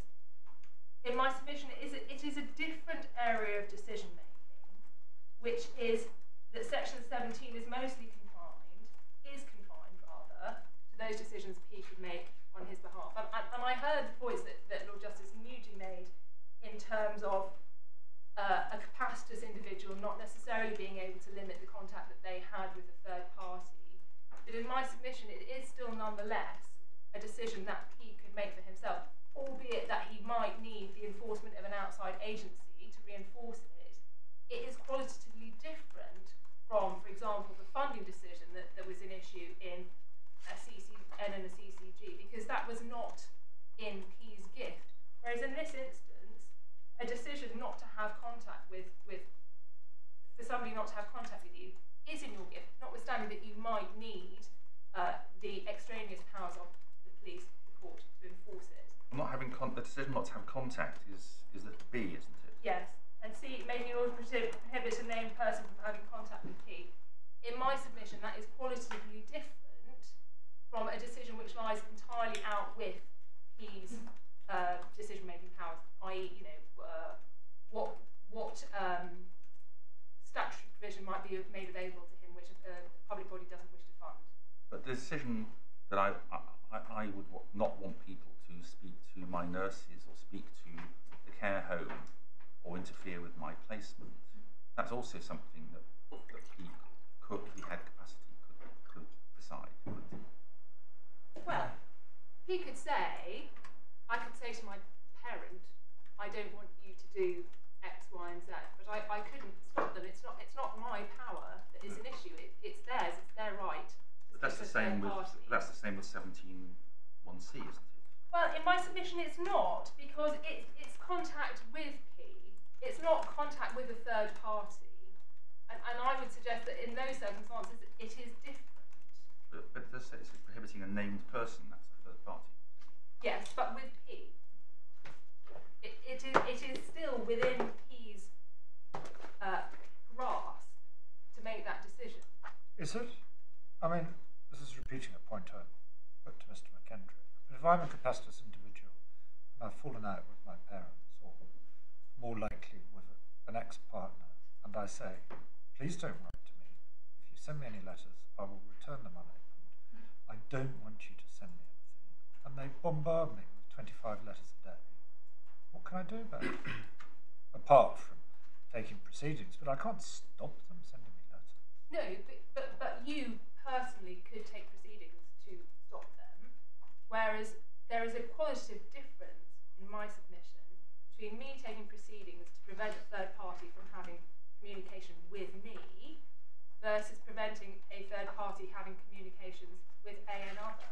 Right, so that isn't covered by 17C. No. But it is that 17 is not, the categories of order under 17 are not closed. No. It says in particular, doesn't it? Yes, It says in particular. It's in particular. Yeah, absolutely. So 17 is not closed, and 16(5) is broad enough to include orders preventing your client from speaking to nursing staff, isn't it? Isn't it? If the decision is that G should move to the care home, yes, and the evidence established that your client was impeding that in a variety of ways, including by speaking to medical staff in the hospital, why wouldn't the terms of 15(5) prevent the court making an order stopping her doing that, if the court considered that it was necessary and expedient to do that to give effect to the decision that G should go to the care home? Because in my submission, it is limited to decisions made on P's behalf. And that's why it says section 16(5), the final clause, order of appointment made by it under subsection 2. No, that's not right. Sorry. No. The phrase on P's behalf does not appear in 5. At the end, the court may make such further orders or give such directions to confer on a deputy such powers or imposing him such duties as it thinks necessary or expedient for giving effect to or otherwise in connection with an order or appointment made by it under subsection. So the decision under 16(2), and this may be oversimplifying it, for the purpose of the argument. The decision, the principal decision was G is going to the care home. Indeed, that's what prompted all this anyway. That's why they made the applications, because it was said the appellants were all seeking to impede that. So what the court is doing here is making an ancillary order necessary to give effect to the decision on P's behalf. If insofar as that analysis is correct, my submission is that is not borne out by the statute, which gives the power to make an order in support of Section 16.2 decision. So the court may make an order on P's behalf in relation to a matter or matters. I decide that she's going to go home. So you can make some decisions under Section 16.5 that would enable that, but they cannot go beyond that into the scope of an injunction, because that is not provided for within the terms of the Act, which is strictly provided for by the Senior Courts Act 1981. And in circumstances where there is no reference to an injunction on the face of the Act, in my submission it would be contrary to ordinary statutory interpretive principles to redefine it by reading it into Section 16.5. But we know it includes 17.1c, and that's got to be an injunction. Well, it says 17.1c on the face of the Act, but it doesn't say anything further than that. But in any event, I would revert to my previous submission, my Lord, which is that 17.1c remains a decision that P could make for himself, albeit that it might need bolstering. I think you said that P could bring proceedings himself. Yes, but it's still a decision that is open to P. But whereas a decision... But he could bring proceedings to stop somebody interfering with his placement, or her placement in this case. Yes. So I'm not sure why it's any different. Well, they are different categories, my Lord, of decision. Best interest decisions with regard to where you might live or the care you might receive are open under Section 16. Section 17 specifically refers to an order prohibiting contact. That is one specific element under Section 17.1c. I heard my Lordship's observation that, of course, those provisions are not closed under Section 17. Yeah. But it does not broaden the reach of Section 16.2 in my submission to include all those decisions which are out with P's decision-making powers. Do you mean 16.2 or 16.5? I mean 16.2, because in my submission, you only have the power under Section 16.2. Section 16.5 is ancillary orders which bring that into effect. But they don't broaden the scope of Section 16.2, which is very clearly limited by the Supreme Court. Some of the orders which are under appeal are orders that P can make, are decisions that P, if capacitas, can make for himself. For example, I don't want you to give me personal care. That's yes. a. I fully accept that kind of. Does that mean that those parts of the order were made under Section 16.5?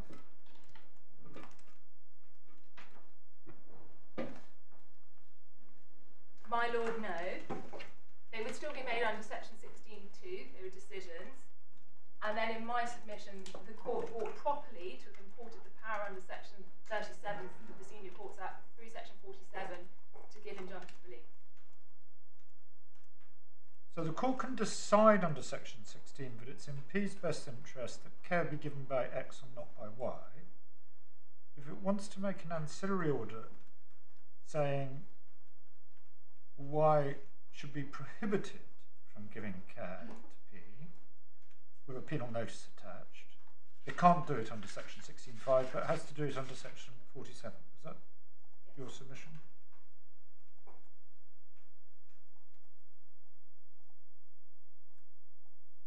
Okay. Well, in those circumstances, has to apply the just and convenient test rather than the necessary or expedient test.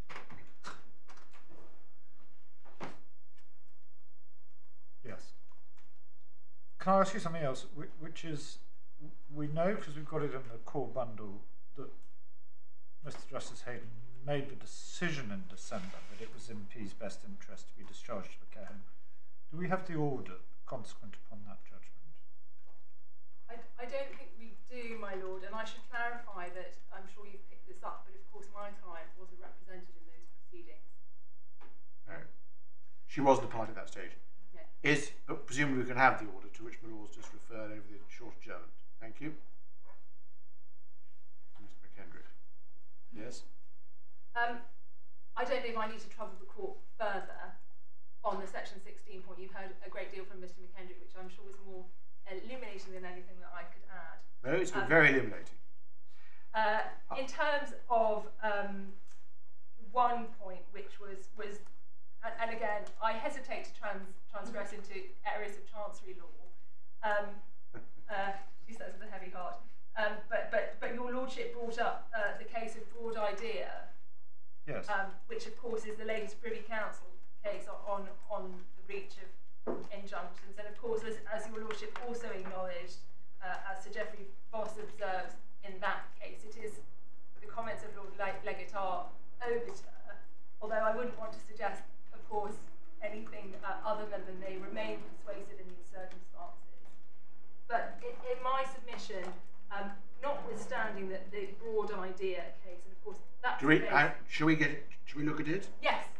So this is It's at tab 20, page okay, 4. so this is broad idea in the Privy Council. Privy Council. It's in Privy Council. Lord Legate, I don't know whether he'd agree to be called chancery. Forgive me, my lord. You were saying you didn't want to trespass into chancery matters, and I was. Lord Legate is now sits in everything, as my lord points out. But so paragraph 90, isn't it? It is. Well, that's the point at which Sir Geoffrey Voss refers to it being obiter. So that observation by the Master of the Rolls was in the subsequent case, was it? No, it's in minority it's in that dissenting. case. Oh, the dissent, of course, yes. 174. Forgive me, I'm having difficulty with my eyesight. Of course, yes. But this case concerns a Hong Kong claim. Yes. And an attempt to. Well, I think the appeal is actually from the BVI, but yes. the substantive claim was proceeding in Hong Kong. Yes, and it's pursuing assets which I believe are in Hong Kong at this point. But the relevant element in my submission begins at paragraph 22 of the judgment, where His Lordship Lord Legate refers to Lord Diplock in the Susquehanna case, and he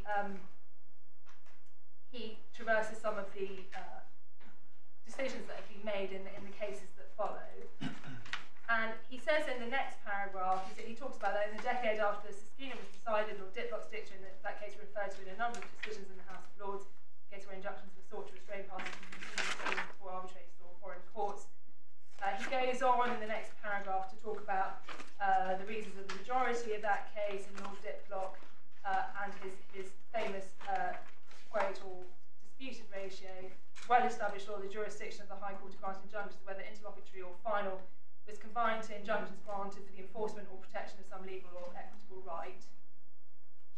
And he goes on to say that while the assertion that this was a matter of ratio decidendi is hard to support, it may be noted that this proposition is narrower than some of the dicta in the Susquehanna. Particularly, it does not repeat the assertion that an interlocutory injunction can only be granted in the substantive relief which the court has jurisdiction to grant. But he goes on, he talks about the Channel Tunnel case and the South Carolina cases that come after that.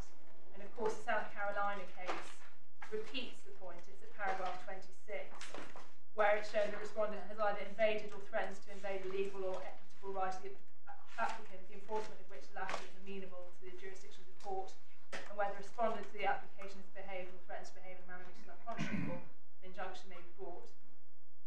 And then he goes on at paragraph 20, a bit further on, paragraph 39, to go through the subsequent decision of Foreign LaRue, principles and practices that have arisen. But the point is, and he says that it's at paragraph 52, I finally got there, thank you for bearing with me, your Lordships. He says, proposition asserted by Lord Diplock in the Siskina and Braemont Vulcan on the authority of North London Railway was that an injunction may only be granted to protect a legal or equitable right.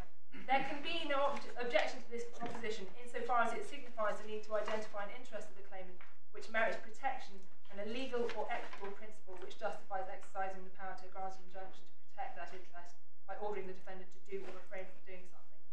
Now, the reason I've taken you rather laboriously to that point is, and this is something that I've pursued that I don't think Mr. McKendrick has pursued necessarily on behalf of the father, which is, if and insofar as our case succeeds, that it should be section 37 and section 47 rather than section 16.5, the just and convenient test requires the identification, as Lord Legate affirms, of a legal or equitable right which requires enforcement, which has a right of enforcement. And in my submission in this case, G, the young woman with whom we are concerned, has no such relevant right, because notwithstanding that the proceedings for an injunction were brought purportedly to ensure her move from the hospital to the care home, the fact remained that the decision for her to move to the care home was in the gift of A, the CCG as ponder, and B, the care home as to whether it wished to have her. And at any point, notwithstanding the grant of the injunction or the best interest decision of Mr. Justice Hayden in December, the care home could have, and in fact nearly did, say, thank you very much, we don't want this patient anymore, we don't have room, we don't have whatever. The CCG might equally have said, we're not prepared to fund this anymore. And there is nothing that the Court of Protection could have done to enforce any nominal right that G may have had. But I don't quite understand the thrust of that submission. Undoubtedly, in December, what the Court of Protection was doing was making a decision on behalf of P, who was incapacitous, of the type of decision that she would have been able to make if capacitous, namely, where should I live? And that's expressly identified in section 17 as one of the things you can do under section 16. She could decide, and therefore, if capacitous, and therefore the court could decide for her, would I rather go and live with my parents, or would I rather go and live in a care home? And that was a decision the court made using the best interest test. Now, I don't understand you to say that wasn't a decision the court couldn't make. I mean, that was a perfectly valid decision. Nobody's appealed that. Nobody suggested the court couldn't do that, or that the court incorrectly applied the calculus in section 4 and identifying what was in her best interests. I know that the father doesn't accept the decision, and I don't know what your client's position is, but for our purposes today, that is a proper decision made by the Court of Protection in the best interests of G. Absolutely. Why is it then relevant that actually that's not entirely within her gift, because the care home could say we're withdrawing the offer, or the ICB could say we're no longer prepared to fund it? Neither of those things has happened, and she has moved there. So why is it relevant that those things might have happened? I don't see how that assists in the analysis. It's relevant, my lord, in terms of the necessity and the justification for the grant of the injunction, which in my submission should have been applying the just and convenient test. And in my submission, in the absence of an enforceable decision, because I don't disagree at all, of course, that the Vice President had made the decision in her best interests, those facts notwithstanding, it is not a decision that could have been enforced if any party decided it was no longer something that they wished to offer in terms of the funder. So your point is, looking at Lord Legate's way in which he expresses himself paragraph 52, she doesn't have an interest which merits protection.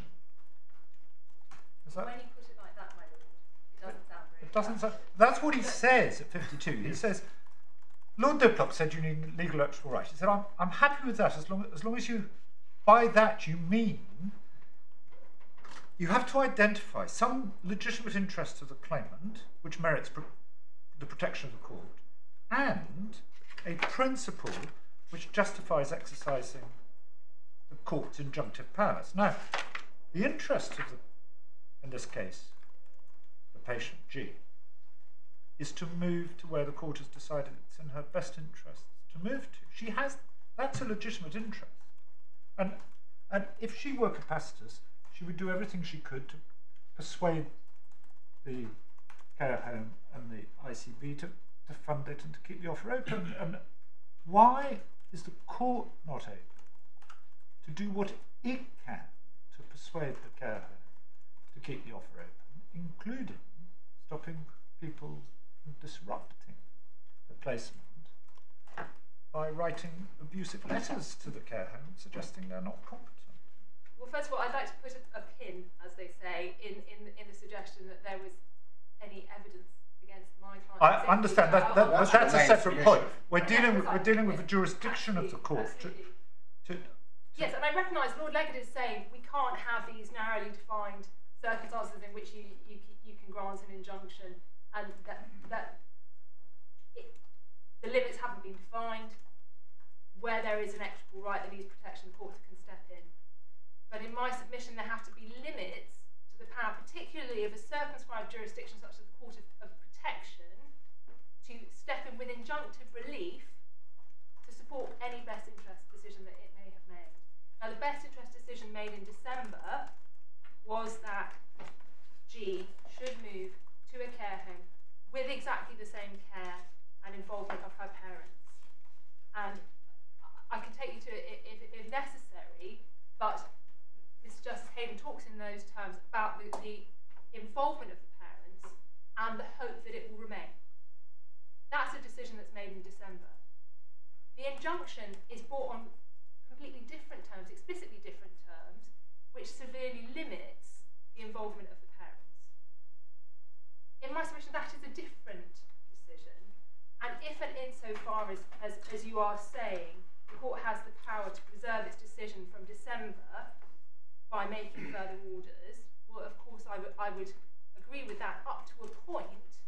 It cannot mean that the court, having made a best interest decision in December, is then armed with any power it so wishes to bring that decision to bear. Because that would mean, for example, if the care home had said, we'll have her here, but only if you grant an order that no member of the family come within 100 miles of the care home. It might be expedient in terms of having the placement preserved, but it's not necessary to support the interest that she has, if and insofar as she has one. And in my submission wouldn't be just. And you can't say that simply because the court made a decision, a best interest decision in December, it's thereafter armed with all the case management powers it might choose to enforce that decision. There are limits to what the court can do. There are limits to which it can control the actions of third parties simply because they do things that it might not like. And it's a point made in the old case of Day and Brownrigg, where they talk about the case with the two houses where the annoying neighbour has taken on the name of the house. I'll pull it up very briefly. It's a Court of Appeal case, Day and Brownrigg. It's at 21 in the bundle. But in that case, there are two neighbours, and one of them, General Brownrigg, has started calling his house Ashford Lodge, the same as his next door neighbour's house. And it's obviously really irritating and foolish and unnecessary. And so an injunction is granted against him at first instance. But Lord Justice James says, and it's at page 563 of the bundle, appears to me there's no damage alleged, there's no legal right alleged, the violation of which was the cause of the damage That being so, it's not for this court to say that because somebody is doing something which it thinks not quite right, a thing which ought not to be done by one person to another, it should interfere. In my submission, there has to be a more stringent test than saying there is something that we think is not quite right. Ergo, we are going to put penal notices on an order, transgression of which will result in you going to prison. And in my submission, in this case, that test hasn't been met. It hasn't been properly applied. Can I just ask you, just go back to the question of what right is engaged here. I understand your point that you say that the offer could be withdrawn by the care home and the relevant authority could cease to be prepared to fund it. I understand that. But for so long as the offer was open and funded, and does not G have a right to accept it? She does have a right to accept it. Yes, and that must be a legal or equitable right, isn't it? If we were to accept that, for the sake of argument, it would still mean the importation of the just and necessary test, the just and convenient test, which in my submission would be met in this case. It doesn't seem to me it's any different, although we obviously are in a particular context here. I mean, any offer to a person to provide a service,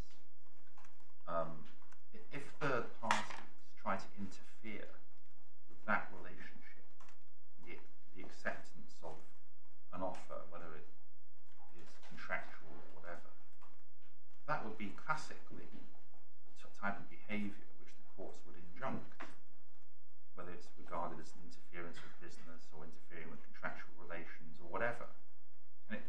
And for my part, I don't see any difficulty at all in saying that G had the right to move to the care home for so long as the offer was open, and that anyone who was seeking to interfere with that can properly be injuncted, whether it's under section 16(5) or in section 37 or both. At the moment I'm struggling to see why that is a controversial position. My difficulty with that, my lord, is that it would be simple to say there are a number of authorities that I think it's the official solicitor relies on.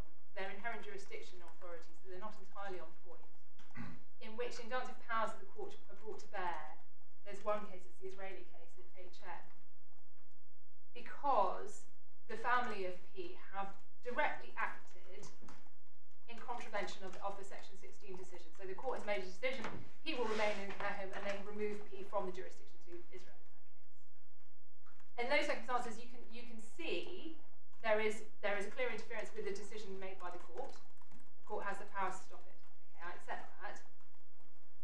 In my submission, it is a different intellectual exercise to extrapolate from that all of these behaviours which a third party doesn't like become instrumental in subverting the decision of the court.